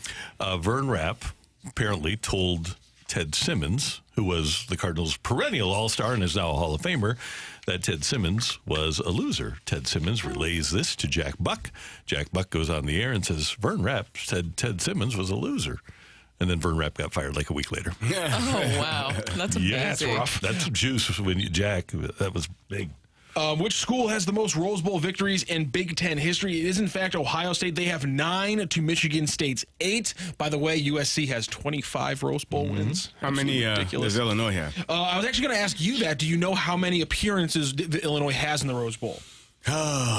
I want to say 5 or 6. They have 5. They are 3-2 in those appearances in the Rose Bowl. And which Hall of Fame pitcher was the last L.A. Dodger to have played in Brooklyn? It was, in fact, Don Drysdale, who outlasted Sandy Koufax and was there about a decade before Mr. Don Sutton would come around. So a 4-1 win for Randy Carricker in the fight today. Ryan, thank you so much for joining the fight and joining the show.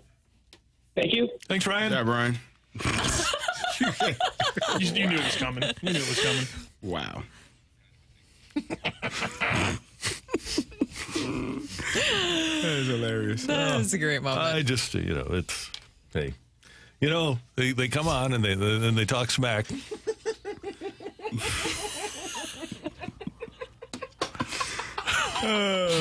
For those on the YouTube, he just played Taylor Swift.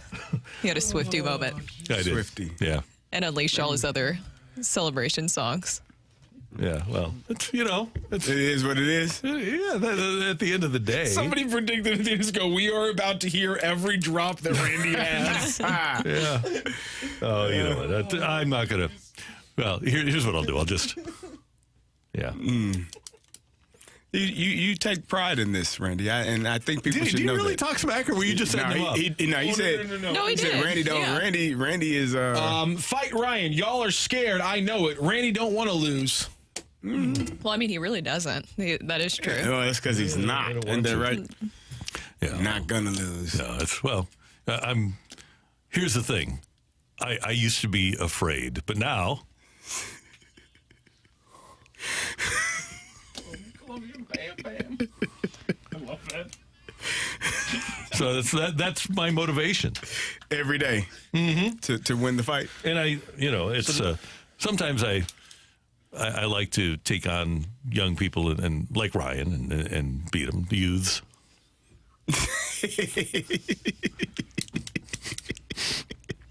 Has Ryan ever done this? What is a youth? Did Ryan ever play before today?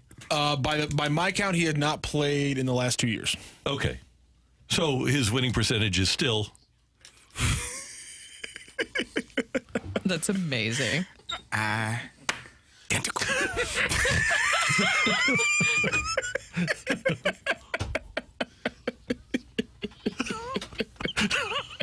All right, that's enough. I've been mean enough heading into the weekend. Oh, we do have the Birdwatch coming up here on 101 ESPN. And the Cardinals won last night, so it is a watch. It's not a dropping. It's the opening drive on 101 ESPN.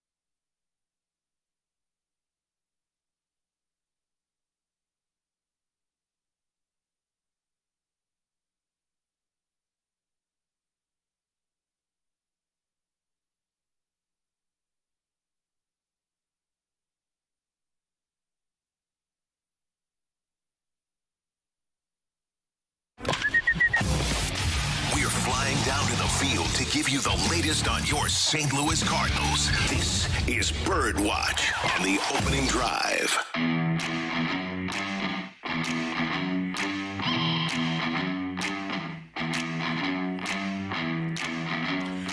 Time for the Bird Watch here on 101 ESPN, and let's get started with Brooke. My Bird Watch, bottom of the order, really coming up big for the Cardinals last night. Specifically, I want to look at Andrew Knizner and his hot stretch that he's had. 7-game hitting streak, as we saw last night. 2 for 4, 2-run homer. That was his 9th home run of the season. In 13 games since July 1st, and we're talking about specifically in this stretch, 365 average, 4 home runs, 14 RBI, OPS of 1,000, and that's since July 1st. He's hit new career highs in home runs, RBI, and as I mentioned, that 7-game hitting streak. Andrew Knizner has just taken a major step forward this season, despite having to balance time with not only Wilson Contreras, who is your DH, right? Mm-hmm. As Randy likes to say, your DH, and sometimes catcher, but also with Ivan Herrera and him coming up at certain points in the season. It's been really amazing to see that Andrew Knizner has been able to balance that time and not really let it affect his play. We're seeing these career highs. The thing is that I think he's such an essential part of this team. It's just going to be interesting to see how the Cardinals handle this whole catching situation moving forward and how much value they put behind that, because you even look at Matthew Liberatore last night and the just camaraderie that he has with the pitchers. He obviously worked under Yadier Molina. Andrew Knizner is not Yadier Molina, but still saw how Yadi handled things with pitchers, and you can tell amongst the group that he has such a great rapport with the pitching staff, and they listen to him. One time when Mike Matheny was off to a bad offensive start, Tony La Russa went to him and said, look, you don't have to get hit all year. You just catch. You just run the pitching staff. That's what you're here for. That's what you're best at. And Knizner is really, really good. And clearly he paid attention to what was going on when Yadi was here. But he's really, really good at relating to his staff. Just that one cut that can we play that cut again this morning, the one where he talked to Liberatore? Knizner number 1, if we can hear. This is quintessential catcher. I mean, he was untouchable tonight. I mean, that was about as good as you can pitch, but that's how he can pitch every night. And, you know, we talked before the game, and I told him, I said, dude, your stuff is elite. Just challenge these hitters. Do whatever you can. Challenge these guys. Get strike one. Go right after him. Trust your stuff. And he did that tonight. I mean, he was unhittable and mixing pitches. Can't say enough. That was outstanding. So I'm not even going to talk about Wilson Contreras here because I don't know, but I do know that that's the sort of thing that pitchers love, is to have their confidence built up, and they love to have a guy that's fully engaged in their performance. Yeah, I mean, he's doing a great job, and he's hitting the ball really well. His batting average is as high as it's ever been in his career. He's got the most home runs he's had in a season in this year. So he's doing really well. 'Cause that was the one thing that you talked about. You didn't think he could hit. And he was drafted as a hitter. He was a third baseman. So he's providing, you know, good depth in that second catcher's role, and also hitting the ball really well when he gets his opportunities. I'm going to go with Matthew Liberatore. And this is a guy that we obviously have been waiting to see. Randy, you talked about his velocity when he's in the minors in comparison to what he is in the majors. And last night was a great outing for him. 8 innings pitched, 101 pitches thrown, 7 strikeouts, no walks, which is, to me, probably the most key stat on there. No walks, only 2 hits allowed in the game. And, you know, for him to be able to go out there and perform at the level that he was doing, they were talking about his curveball, how well he was throwing that. You heard the cut from Knizner talking about how good his stuff was last night. Just going out and trusting yourself is an important thing as a professional player. Once you build up that trust, once you build up that confidence, you already have the talent. We've seen the talent there. It's frustrating when you don't see it on a consistent basis, but what you saw last night should give you hope for what the future can hold for the Cardinals staff and for Matthew Liberatore. Absolutely. And it's going to change every day for me when if they keep pitching well with Liberatore and Zach Thompson. It's going to be recency bias for me all the way, who I like is the number 5 starter for next year. But the Cardinals obviously have the big investment in Liberatore. I have to believe that because of his size and because of the velo and because of how he was regarded even when they got him and because of what they gave up, I would think that the Cardinals would be pretty enthusiastic about Matthew Liberatore being a starter. Yeah, I would too. It'll be interesting to see how it plays out, and hopefully he can build off of it. John Ditton of MLB.com had this great little tidbit in a tweet last night. It was the first time he's finished the 8th inning at any level of baseball. He pitched into the 8th last year, I think in AAA, into the 8th, but this is the furthest that he's been able to do that at any level in baseball. So that's huge. Yes. And the fact that they let him do it. Yeah. It seems like the management has kind of changed here since the deadline, too. Because are they listening to us? Either that or they're listening to Jordan Montgomery. Less pressure applied at this point of the season. When you don't have, and with all due respect, we don't have anything to play for as the Cardinals are right now. They're not vying for an NL Central title. They're not working to make it into the playoffs. They're playing with house money right now. So you can really do as you feel and feel confident, win, lose, or draw, that it's going to work out for you. Guys, one of the things that I really like about this stretch run where the Cardinals evaluate people is not only giving a guy like Liberatore an opportunity to go into an 8th inning, but also giving a guy like JoJo Romero multiple opportunities over the course of time. He pitched on August 2nd, he pitched on August 6th, he pitched on August 9th, and then last night he got a back-to-backer. I love the fact that they're going to find out whether or not, hopefully more than just Romero, are capable of going back-to-back out of the bullpen. They've had too many guys over the course of this season out of the bullpen that they couldn't pitch back-to-back. Now, did Romero turn in a great performance last night? No, an inning, 2 hits, a couple of runs. He walked one and struck out one, but we're finding out about him. And that's more important to me than the result is next year when JoJo Romero is in your bullpen, how often can you anticipate being able to use him? And they're doing that by pitching him in back-to-back games last night. You can learn something about 2024 with what you do in 2023. Exactly. And somebody from the 314 just texted this in, kind of playing off of that. This is early spring training for the Cardinals. You're able to evaluate things. You're able to see what you can do with JoJo Romero and see what things that you could even have him work on.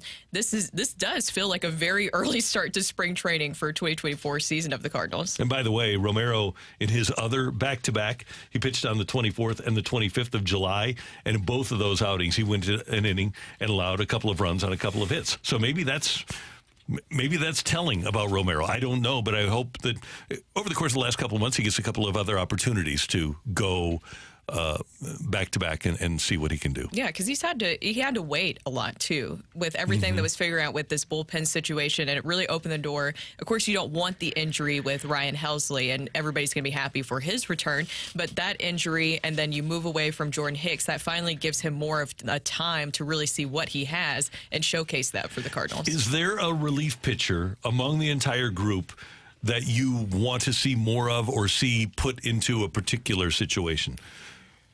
JoJo Romero was the one for me that I think you want to see repeatedly, over and over again, kind of see what he has because of his style, his temperament. I really enjoyed that.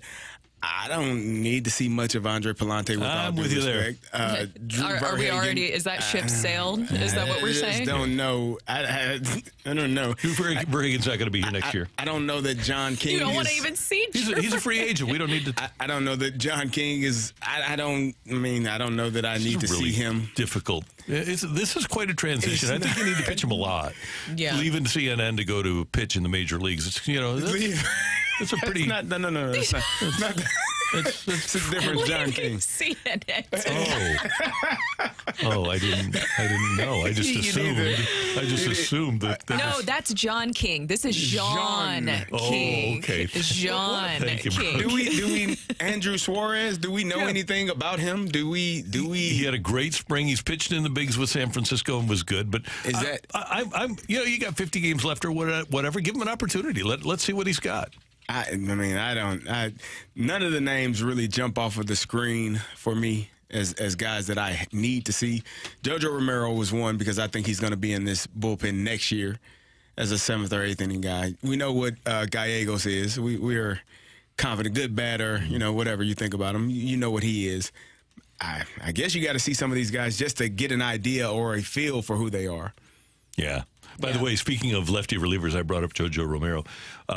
10 appearances for Genesis Cabrera in Toronto Blue Jays uniform. He's allowed to run in one of those 10 appearances. Oh, okay. It'd be nice to have that here, huh? Yeah, yeah, he's pretty good. Since the one outing, they got rocked. He came into a game that they were going to lose anyway. He allowed 3 runs in an inning. Since then, an inning against Baltimore, obviously scoreless, where he struck out 2. An inning against Boston, obviously scoreless, where he struck out 1. Scoreless inning against Cleveland, another scoreless inning against Cleveland, and another scoreless inning against Cleveland. As a matter of fact, Genesis pitched on the 7th, 8th, and 10th for Toronto against Cleveland. 3 scoreless outings in 4 days. That's 3 days in a row, right? 3 out of 4. 7th, 8th, 3 out of 4, huh? 7, 8, 10. And an Good inning. to know that he can do that. Genesis, yeah, congrats. Congrats. Good for him. Coming up next on 101 ESPN, we've got our rush hour reset, and then at 9:15, we're going to talk to Chip Caray, Cardinals TV voice on Bally Sports.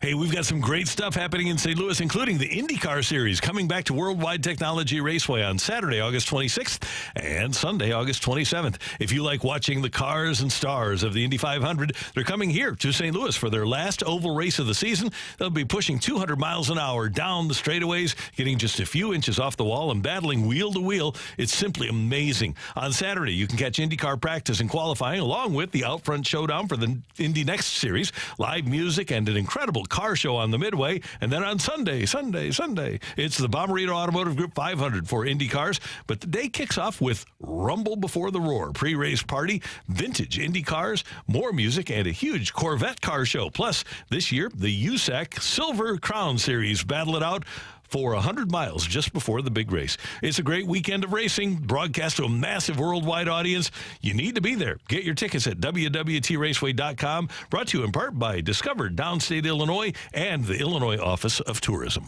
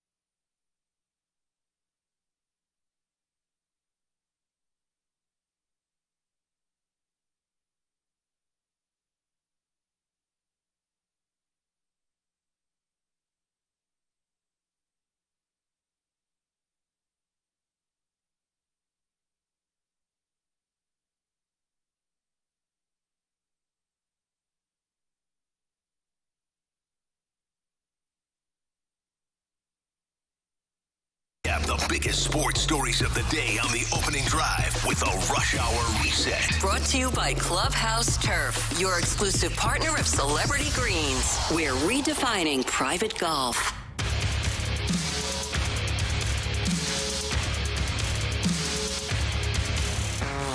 9:06 in St. Louis. Your time check brought to you by Clarkson Jewelers, an officially licensed Rolex jeweler. Brooke Grimsley, Caray Davis, Randy Carricker. Great to have you with us. And you can always watch us on the YouTube. Just go to youtube.com and go to 101 ESPN STL. What are you kids laughing at? Oh, nothing. No, nothing. Nothing's happening. Oh, wow. It was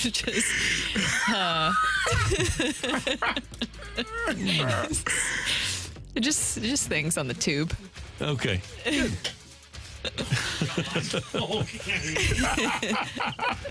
Oh, you kids.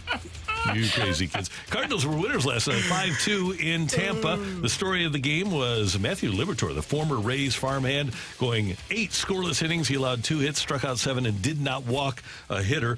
Liberatore on how it felt to perform against the Rays. First time seeing these guys, I know you were excited about it. How good did that feel? Felt awesome. I just went out with the plan to pitch my game. I didn't try and do too much, and I had confidence with my stuff in the zone tonight, and I think it made a big difference. Matthew with 101 pitches, 70 of them for strikes. His best big league outing. You could argue his best professional outing. He was terrific. Oh, my God. I agree. 8 innings pitched, 101 pitches thrown, no walks, 7 strikeouts, 2 hits. That's the type of night you look forward to having every time you get on the mound. And if he can, kind of repeat that success, maybe not to that degree because that would make him, I guess, a Hall of Famer at some point. Yeah. If he did that every night. Nothing wrong with that. But that is the once you know you can do it, and that's the thing about confidence. Especially, I keep talking about being a younger player, really kind of learning yourself, learning the game. It's one of the toughest things to do, but once you do it and do it well enough, your confidence goes through the roof. So next time he goes out there, he should feel, I can do this at this level. I can be really good at this level. Now, the game is going to humble you. You're going to get slapped around from time to time, and you're going to go out. But how do you respond? Each time, it's about how you respond. Do you respond with the mindset that I'm going to have the best outing my next outing? And if you do, you'll be okay. Exactly. And he's 23 years old. We keep having to remind people of that, myself of that, because I think we expect, we're a microwave society. We want to see instant results. We want to see, as soon as that trade happens, where you see Randy Arozarena kind of rising into a star, you want to see Matthew Liberatore do the exact same thing at the exact same time. With Libby, I think this was, as you mentioned, CD, just very encouraging to know that he can do this, that potential is there, and hopefully can build off it because he's young. And also in that first inning, 26 pitches, and he was able to really just settle in right after that, getting to 101 pitches. I'm glad that they kept him in that game and let him get to that 8th inning, through that 8th inning. And here's one thing for Cardinal fans to keep in mind. Randy Arozarena is 28 years old. He just went to his first All-Star game. He was the ALCS MVP. That's one series where he had a really good series. That's how you win that, obviously. He was Rookie of the Year. That's very good for the pool of rookies, but keep in mind that, as you just said, Brooke, Matthew Liberatore is 23 years old. He still has plenty of time to catch up and close that gap that Randy Arozarena has already set in front of him. We're looking at Randy Arozarena, obviously, and we're frustrated because we see, as Greg said earlier, we got fourth outfielders, and Randy Arozarena will clearly be a 1, but again, there's time for Matthew Liberatore to close that gap and really put his foot down and put some roots down in this league. I love this perspective. It's always so intriguing to me because if 24-year-old Dylan Carlson were in AAA tearing it up, we'd be clamoring for him to be up here. Oh my God! And now people can't wait to get rid of him. Because he's in the major leagues, they can't wait to get rid of him. So. Yeah, it's very interesting. Hopefully he can build off this. It was also just another side note. I thought it was such a great thing to see. I hope a lot of people were happy that Libby was able to do that. But seeing that reaction, the dugout, and then when he was in the dugout, everybody was hugging him, all the smiles. That was just a great moment. Well, and Andrew Kisner was just back there catching it because everything was working. Oh, absolutely. I mean, we pitched the report, but then we got off the report a little bit because he was feeling some different pitches and different counts. And that was just, like I said, I mean, he had everything working. Fastball, curveball, slider, changeup, sinker, moving it in and out, up, down. I mean, he had those guys totally off balance all night. Did he say we went off the report? Yes. Wait a minute. Now, you can't do that in baseball. You can't. Analytics tell you what you're supposed to do. You can't do that. Well, and then there's like a 2 o'clock meeting that they have to. Yeah. No. He did that, and no. Did you guys see the story about how Mike Vrabel is having Terrell Williams be the head coach? Ollie must have turned it over to somebody else last night. The players? Yeah. How do you feel about throwing this pitch in this count? I don't feel really good. Okay, don't throw it. Okay. Wow. Okay. That's amazing. That? So the Cardinals win it by a score of 5-2 over Tampa. They take 2 of 3 from the Rays, and they take on the Kansas City Royals tonight and tomorrow in KC. And if you have not been keeping up with the Royals, and you're reasonable to not. I was going to say, do you want to? The Cardinals can force them into an official losing season this weekend. Nice. They're 37-80, so they probably are not going to have a winning season.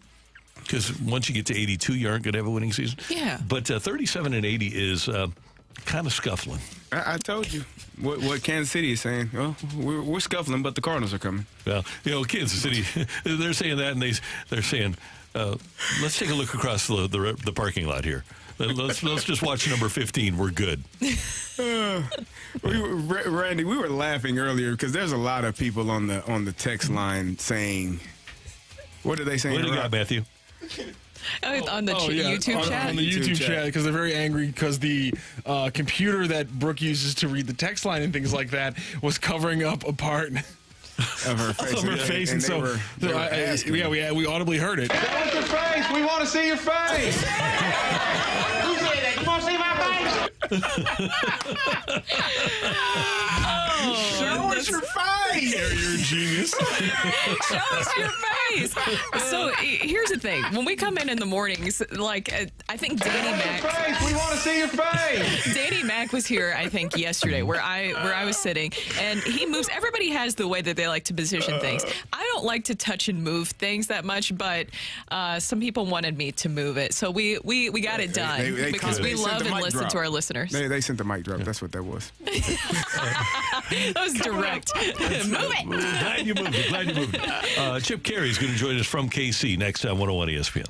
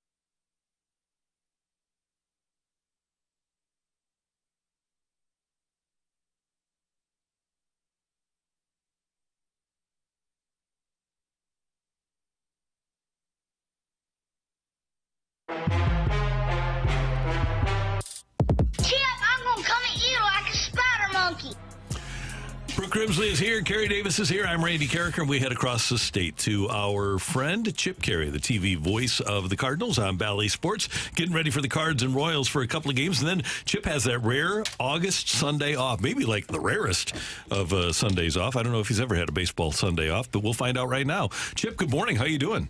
I'm doing great, guys. Good morning. Hey, what happened with the shortstop for Tampa Bay last night when he got picked off? Oh, he wandered too far off the bat. Come on, bro. That was perfect. I love that call. That was a layup.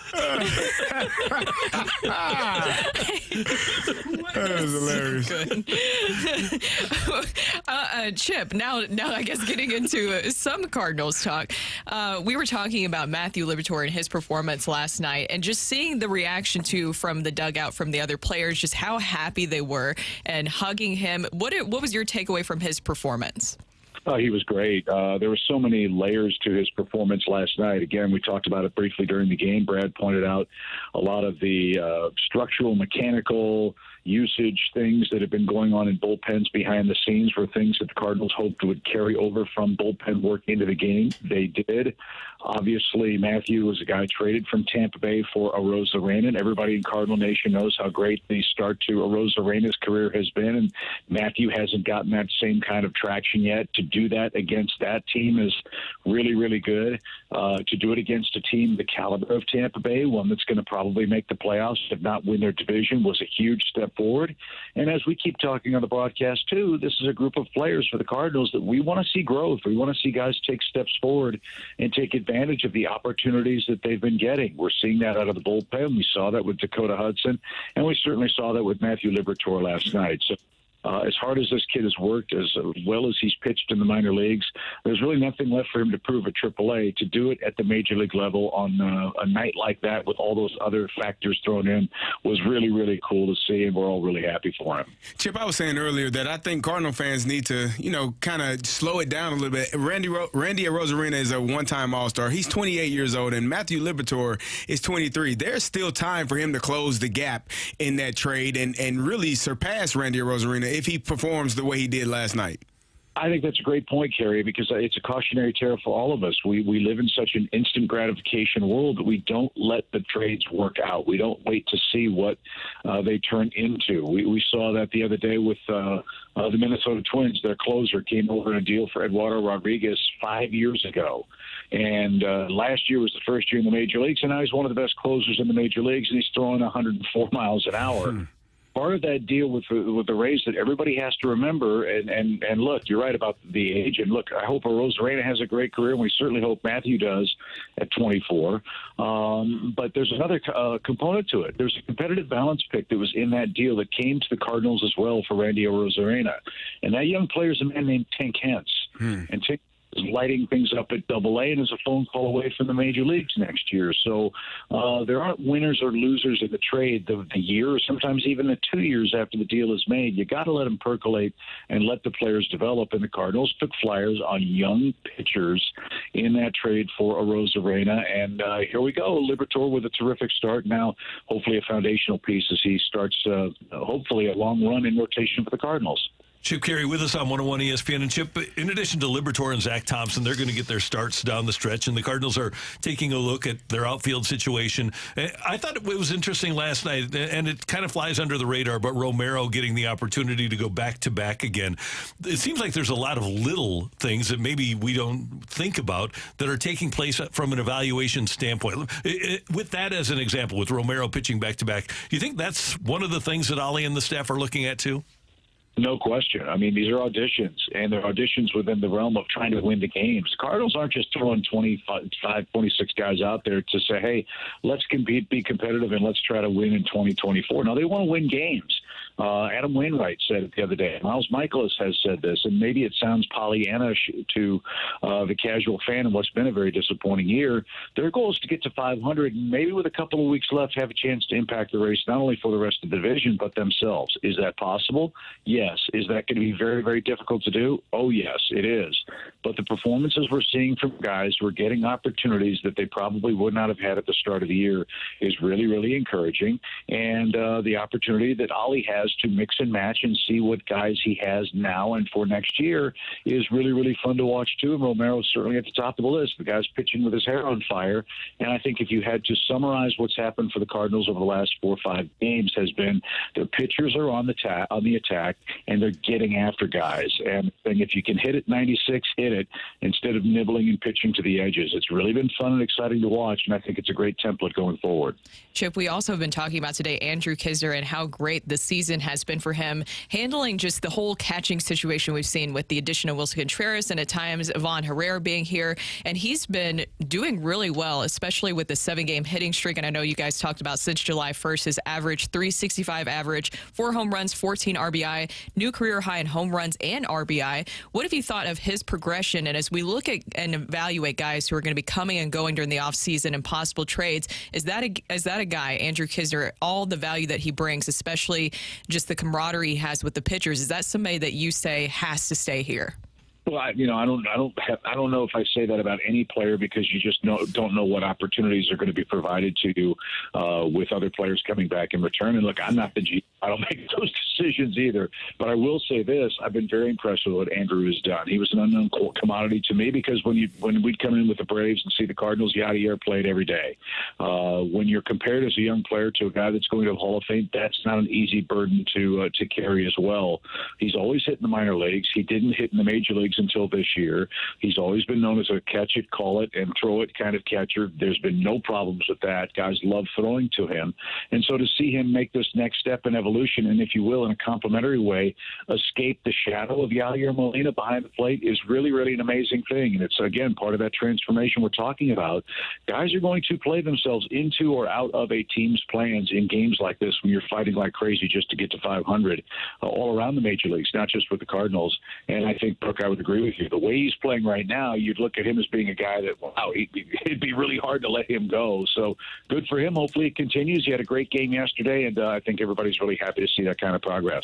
Chip, you talk about the starting pitchers and wanting to see what they're going to do the rest of the season. What about the bullpen? Is there anyone in particular? Randy asked me this earlier. Is there anyone in particular that you want to see in that bullpen and how well they can perform down the stretch? I want to see Dakota Hudson back. Excuse me, not Dakota Hudson. I want to see Ryan Helsley. I beg your pardon. Ryan Helsley come back. He pitched yesterday, I believe, gave up a home run.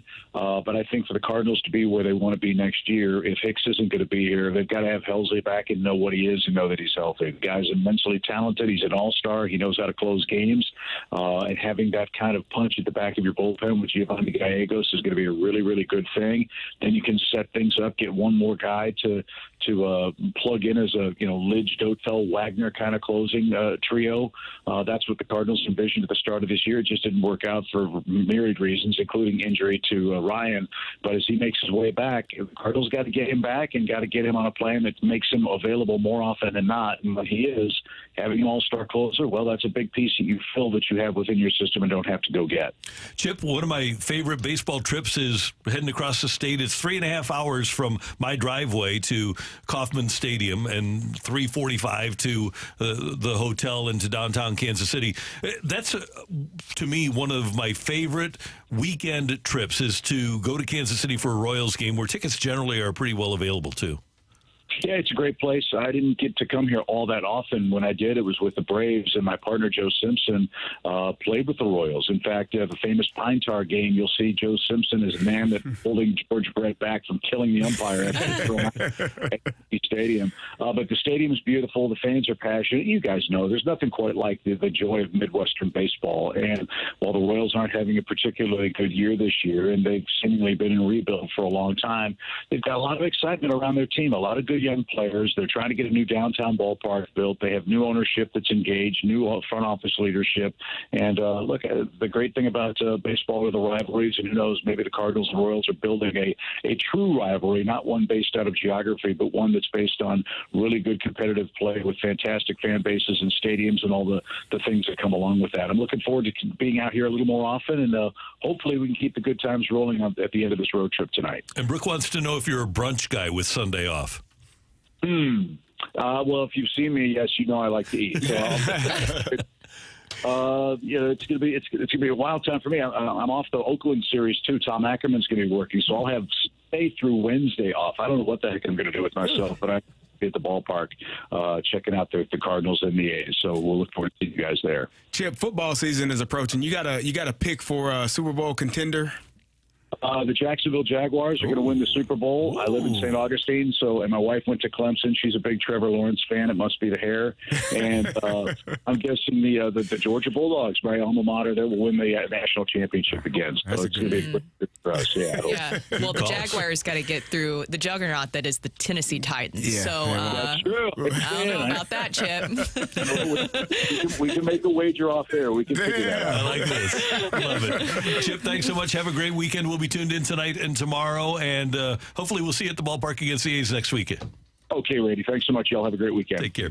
Chip Caray, the TV voice of the Cardinals on Bally Sports on 101 ESPN. Coming up, one time I was told recently that the only way that Congress will take a look at NIL is when the IRS gets involved. Well, guess what? The IRS has gotten involved. That's next on 101 ESPN.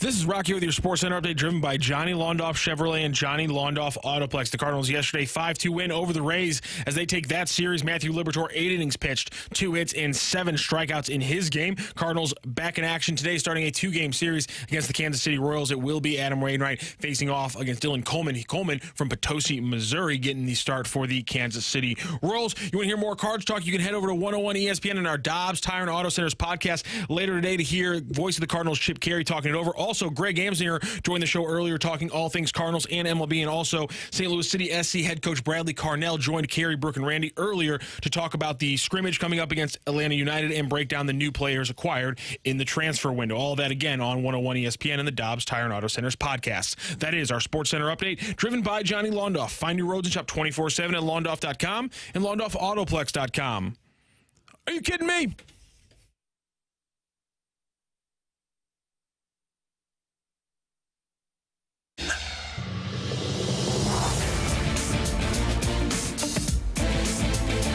Sports, somebody's always got an angle, and the foundation that supports Texas A&M athletics announced that it's closing the branch set up for donors to support endorsement deals for Aggie athletes, an effort that has pushed the boundaries of how closely a school's traditional fundraising and booster groups could get involved in payments to the players. Now, here's what happened.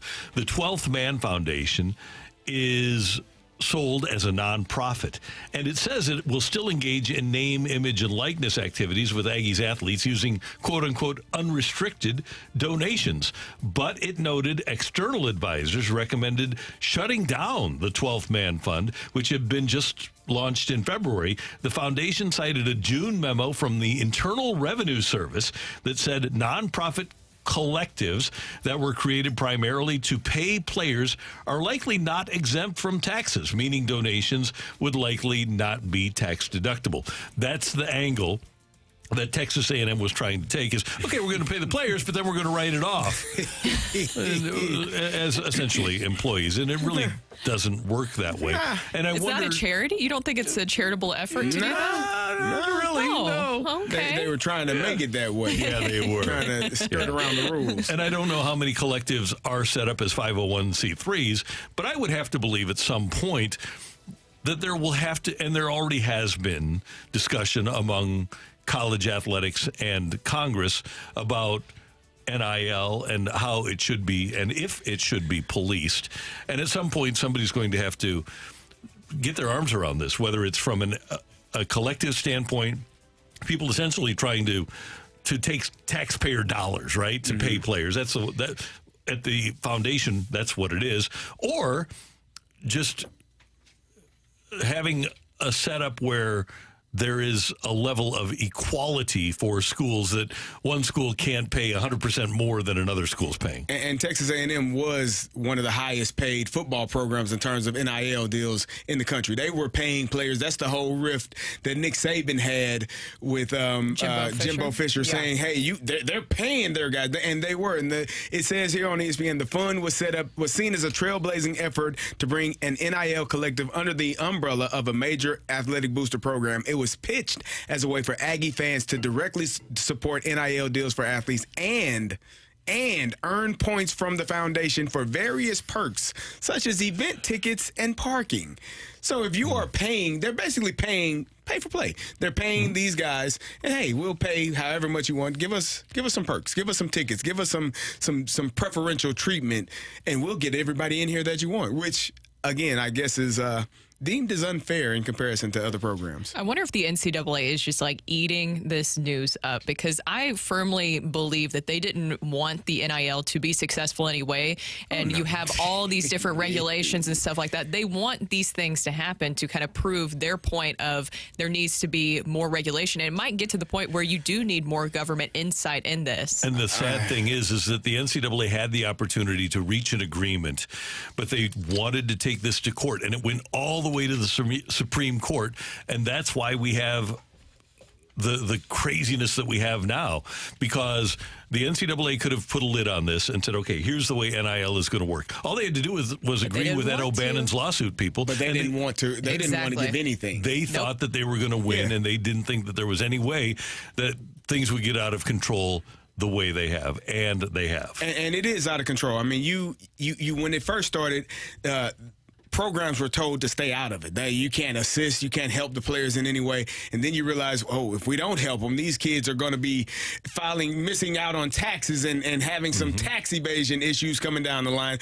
Don't want that attached to our program. Maybe we should put something together, a collective, so that we can help them. And it's really, there is no rhyme or reason. There's really no answer for who can do what until, I guess, Texas A&M was like, well, since there are no rules, we'll do whatever the hell we feel like. I wonder if there will reach a point where Bob's Chevrolet in Alabama, where Bob will have access to the quarterback. And Bob is a compulsive gambler. And Bob has provided a nice vehicle to whatever quarterback, okay? So you know what? Can you throw a pick for me this weekend? I'll give you $100,000 extra if you'll throw a pick for me this weekend. And it doesn't matter. Just throw an interception. One interception. Now you're getting into a scary part of money, gambling, and sports. And you've opened wide access for Bob's Cadillac owner to have total access to the quarterback at State U. I'm just going to throw out something. Do you think I think that NIL definitely brings more of these situations to light where we actually can see it unfold more and know who's involved. But at the same time, don't you think a lot of this stuff has been going on behind the scenes? I mean, somebody even pointed out the Johnny Manziel documentary. We talked a little bit about it the other day. Just hearing the stories of what he told about the money that he was getting at Texas A&M, not to spoil everything, but I am going to say a little bit of a spoiler. We were talking about it, Rocc and I, the other day, is that he basically made up the whole story that he came from oil money. Right. He was getting so much money coming in. He was getting so much money coming in from stuff from behind the scenes of money that he was getting from people that they were making up this whole story so that they could justify all this spending and all this flow of cars and stuff. I think a lot of this stuff has been going on behind the scenes. It has, but the key is it was happening behind the scenes. Now, Bob's Cadillac owner can bring Johnny QB from State U out to his post-game tailgate party and sit and watch other games on TV and say, well, what do you think of that? What do you think of that? Hey, what can you do for me? And it's all out there in the open. I mean, you know, that's part of sports, as always has been. As a player, you have to make sound decisions and not decide to do that. I mean, you've seen a couple of players in college. Iowa State had a quarterback. Was it the quarterback, backup quarterback, a couple of weeks ago? You have some of these things. We all have heard about Pete Rose and the things that happened with him in his playing career and why he's not in the Hall of Fame. So as a player, you have to make good decisions even when there's a large amount of money on the line, and hopefully they continue to do that because it could go bad really fast. And that's the thing is, depending on how much money is out there, $100,000 for the owner of Bob's Cadillac, probably not a big deal. But if you're getting $20,000 in NIL, and Bob's Cadillac owner says, okay, you got your Cadillac, but I'll give you an extra $100,000, then all of a sudden you say, oh, well, it's just one interception. Yes, just one. I could easily see something like that happen. I'm reading a text from Janet saying, I think scholarships should be enough. Players shouldn't be paid. I couldn't disagree more. I agree with you. Because the amount of money that is associated with these college programs for winning games, the college coaches getting absurd amounts of money that they get, and the players are the ones that are doing all of the work. I mean, the coaches, obviously, they put in work, but the players are the ones out there playing football. And here's the thing that bothers me with that mindset is people think that everybody that plays college football goes to the NFL. There are people that I have been teammates with that have injuries sustained in college that impact them today. They didn't make hundreds of millions, tens of millions, hundreds of thousands of dollars in the NFL. I had a teammate that has lost things, sight, use of certain ligaments, limbs. Those are things that stay with you for a long time because of this game. Yes, you get a scholarship. There are people on college campuses that don't play it down that get scholarships. and can go make money. There's a great documentary, if you can find it, about the Fab Five. And Jalen Rose talked about how those guys who changed the game, they brought long shorts into the game. Black socks. Yep. And they're walking through this massive team store in Ann Arbor on the University of Michigan campus, and they're selling the long shorts, and they're selling the jerseys with all their numbers on them, and the black socks, and the players aren't getting a thing. But they are the ones that built this culture that allowed Michigan and Nike to sell all of this stuff, and they didn't get a penny from it. Yes. And also, I think a lot of people get very fixated on the NIL stories where you're seeing these huge amounts of money that certain players are getting, and that's not everybody. Not everybody on every single campus is doing that. NIL also encompasses where, say, a softball player wants to use her name, image, and likeness to be able to host a camp. That was something that she could not do prior. There's a lot more than just the star football players that I think people get really fixated, like, this is why we don't need to have it. There's a lot more. These athletes in so many different sports are finally able to control their name, image, and likeness. And if you're smart and a go-getter and entrepreneurial, then you should be able to utilize it to the utmost. The Cavender twins, who played college basketball, was at Fresno State and then Miami. Yeah. And to your point about the Fab Five or anybody, when someone is selling your name with your number in a store and you don't get any of it? Yeah, I think everybody would be pretty upset. That's crazy as hell. It was unbelievable when Mizzou was number ridiculous. 1. Yeah. When Mizzou was number 1, all the number 10 jerseys, all the Chase Daniel jerseys that were around, and everybody knew, I got a Chase Daniel jersey, but he wasn't getting anything for it. And every study has shown that Mizzou's attendance went up then, and it has since continued to go up, and part of the reason, and you look at it, you can go to the 2013 success when they were going to the SEC championship game. Attendance then got another bump up. That's money that isn't just jersey sales. That's money going to the university, and it's because of the success of athletics. If I'm not mistaken, I would have to ask to make sure, but I believe this was the case as of a couple of years ago, that after 2007, when they were number 1, was the most applications Missouri ever got for their institution, and it stayed that way for a long time, and it was directly attributable to football. I know for a fact by at least 2013 that had not changed. So that's probably because in 2013 everybody's enrollment went down. Why do you think that everybody goes to the University of Alabama? There you go. Because of the great education, Brooke. Oh, yeah. Alabama's a lot of fun. Alabama. Yeah. You can see Bob's Cadillacs down there. Bob's Cadillac. It is in Alabama, I guess. Coming up, we've got Rock and Roll for you here on 101 ESPN.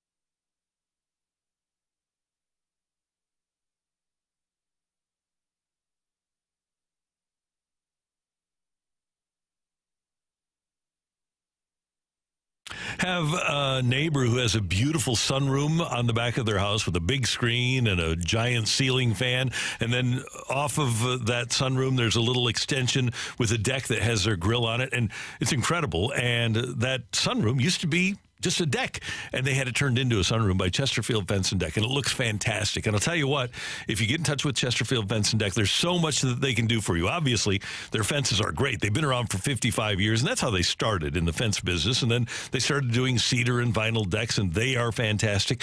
But now if you need a sunroom or a screen room or a pergola, well, Chesterfield Fence and Deck can help you out. You can find them on the web and see what they do at chesterfieldfence.com, or you can give them a call at 800-300-4054. And at Chesterfield Fence and Deck, they're going to come out to your house. They're going to provide you all of the measurements necessary, and then a free, no-obligation project design that's going to look fantastic. Tell them Randy sent you and get a 20% discount on what you have done by Chesterfield Fence and Deck. But the sunroom is incredible. They'll show you pictures of what they've done, give you some ideas about what you can have done, and you're going to have a fantastic experience with Chesterfield Fence and Deck, the sign you've got the very best.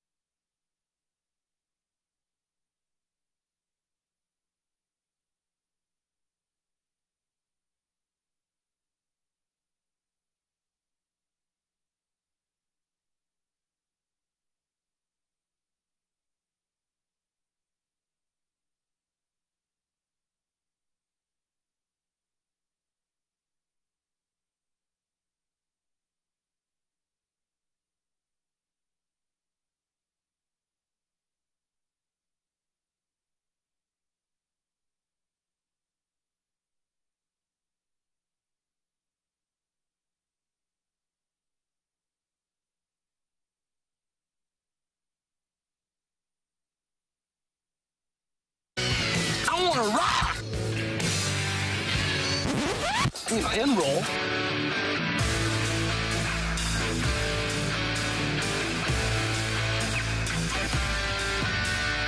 Let's rock. Let's rock today. It is time for Rock and Roll. I'm doing my football immaculate grid here. So how's that going? So far, so good. Let us know if you need any help. Are you obsessed? Let us know if you need any help. Am I obsessed? Mm-hmm. Yeah, kind of. With the immaculate grid. Yeah, kind of. Kind of. Okay, so here's what I need, guys. All right. I've got 7 of the 9. I've got 2 left. I need a Giant and Falcon. Jesse Armstead. I was going to say Corey Webster. Corey Webster. Did Jesse Armstead play for both? I don't know if he played for Thomas the Falcons. DeCoux? Thomas DeCoux. Corey Webster sounds good. Corey Webster? There we're going? Yeah, we need I got to think about this really Stalter to text him. Yeah. We also need a Bronco and Falcon. Bronco and Falcon. I know this will be easy. So here's what we've got already. Bronco and Steeler, Emmanuel Sanders. Giant and Steeler, Plexico Burris. Ram and Steeler, Jerome Bettis. Ram and Falcon, Ironhead Hayward. And then 3,000-yard passer, Broncos, Peyton Manning. Giants, Eli Manning. Rams, Kurt Warner. That was pretty easy. Bronco and Falcon. I know there's one there, right there on the top of my head. I'll think of it in a minute. Falcon. I can't use Dan Reeves. All right, so what do we got? First of all, we have to give away some tickets. Oh, let's Randy. do that. Yeah, we've got your chance to win a 4-pack of tickets to next Tuesday night's Budweiser Bash for the Cardinals and A's. The game features a limited edition Gary Gaetti bobblehead. Text in now at 314-399-9646, 314-399-YO-HO. And you can win a Budweiser Bash 4-pack for the Cardinals versus the A's. And today's question is, what did the Rays, according to Chip Caray, what did the Rays shortstop do to get picked off last night from second base? What did he do? Now, you can get all the details on the season's series of Budweiser Bash Cardinals games now at cardinals.com/promotions. Text in and win. What did the Rays shortstop do to get picked off at second base last night, according to Chip Caray? By the way, we did get a text response, Randy, for Giants Falcons, OC Umanura. Okay. Like it? It's a good one. It's a really good one. As soon as they texted and he saw it. So yesterday I played some audio of Phil talking with Bryson DeChambeau before their little game, and if you guys remember the clip, he asked Bryson, "What are we betting?" Bryson says, "I haven't thought about it." And he goes, "What else are you thinking about then if you're not thinking about that?" Well, Phil had a response yesterday to the reports about his betting. He says, this is on his Twitter at Phil Mickelson, or I guess his ex.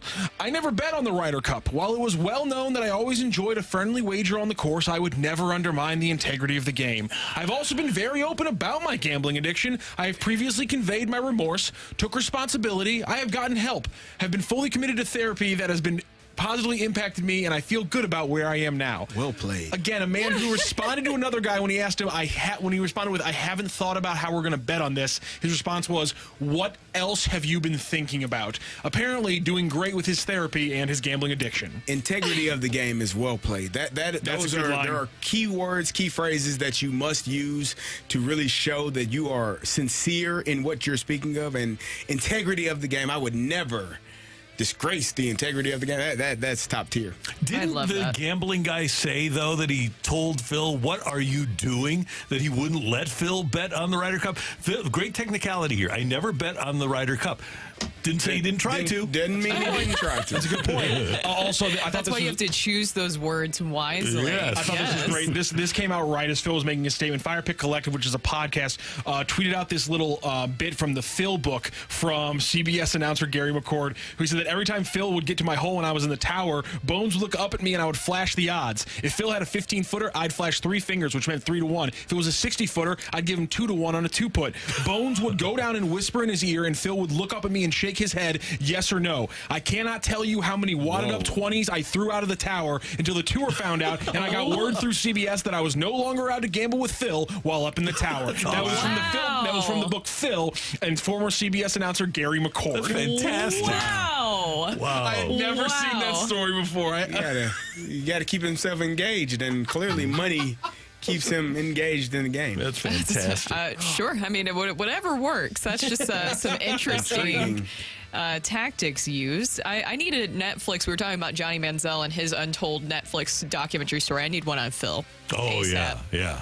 We definitely that's definitely one. And by the way, Carey, I don't know if you felt a weird itch somewhere that you just can't get to today, Carey. It's because Mizzou fans all over the place are extremely happy today, as assistant basketball coach C.Y. Young tweeted out the Ali over Frazier, the famous photo, because it looks like Mizzou's about to sign another 4-star center, Peyton Marshall out of Marietta, Georgia. It's looking like it's tracking right now. 247 has it as 50-50 between then and Auburn, but with the tweet from C.Y. Young, that's usually when Mizzou coaches, we know it's about a done deal. He's a big 7-footer out of Marietta, Georgia, 300 pounds. You ever seen a small 7-footer? That's a fair point. And is looking like Mizzou right now, already one of the top recruiting classes in college basketball for 2024, is going to get another bump to their class. I believe Marshall would give them the highest rated basketball class they've ever had. Are you shaking in your boots over there, CD? December 22nd, 23rd? When is bragging rights? You're going to catch a fade. See us then. You're going to catch a fade. It's going to be bad for you. Great job today by our producer, audio engineer, Matthew Roccio. Have a great trip. Thank you very much. I'm excited for it. You guys enjoy the show on... He's going to Denver. Not again. He's got to I'm go going to visit Denver his for the first time. His friends. Are you going to Denver again? I am going to Denver. He's going to Denver. Yeah. Again? Yeah. Not again. You and Uncle Stan? Is he flying you out this time? I think he's flying him out. Yeah. Uncle Stan. Yeah. Tell him we said hi. No, I'm going out there for a nice little long weekend. You guys get Bradford Bruns on Monday. You're very lucky for that, and I'll be back on Tuesday. Okay. Brooke, have a lovely weekend. Yes. You got anything going on? No, not really. Just going to hang out. Good. Hang out with Stevie. Enjoy. Stevie Nicks. Yes. And your fiance. Oh, yeah, him too. I'm kidding. About him. Of course. We'll do things. CD. And Franco wandered too far off the bag. Yes. That was the answer to the question. So thank you. Chip is great at dad jokes. Yep. Danny Mack is in. He's going to provide us with a little balloon party leading up to BKM Ferrario and then the Fast Lane this afternoon. Watch everything on the YouTube, kids. Just go to youtube.com and type in 101 ESPN STL. For all of us, until Monday morning at 7, have a great weekend, St. Louis. Show us your face. We want to see your face. Who said that? You want to see my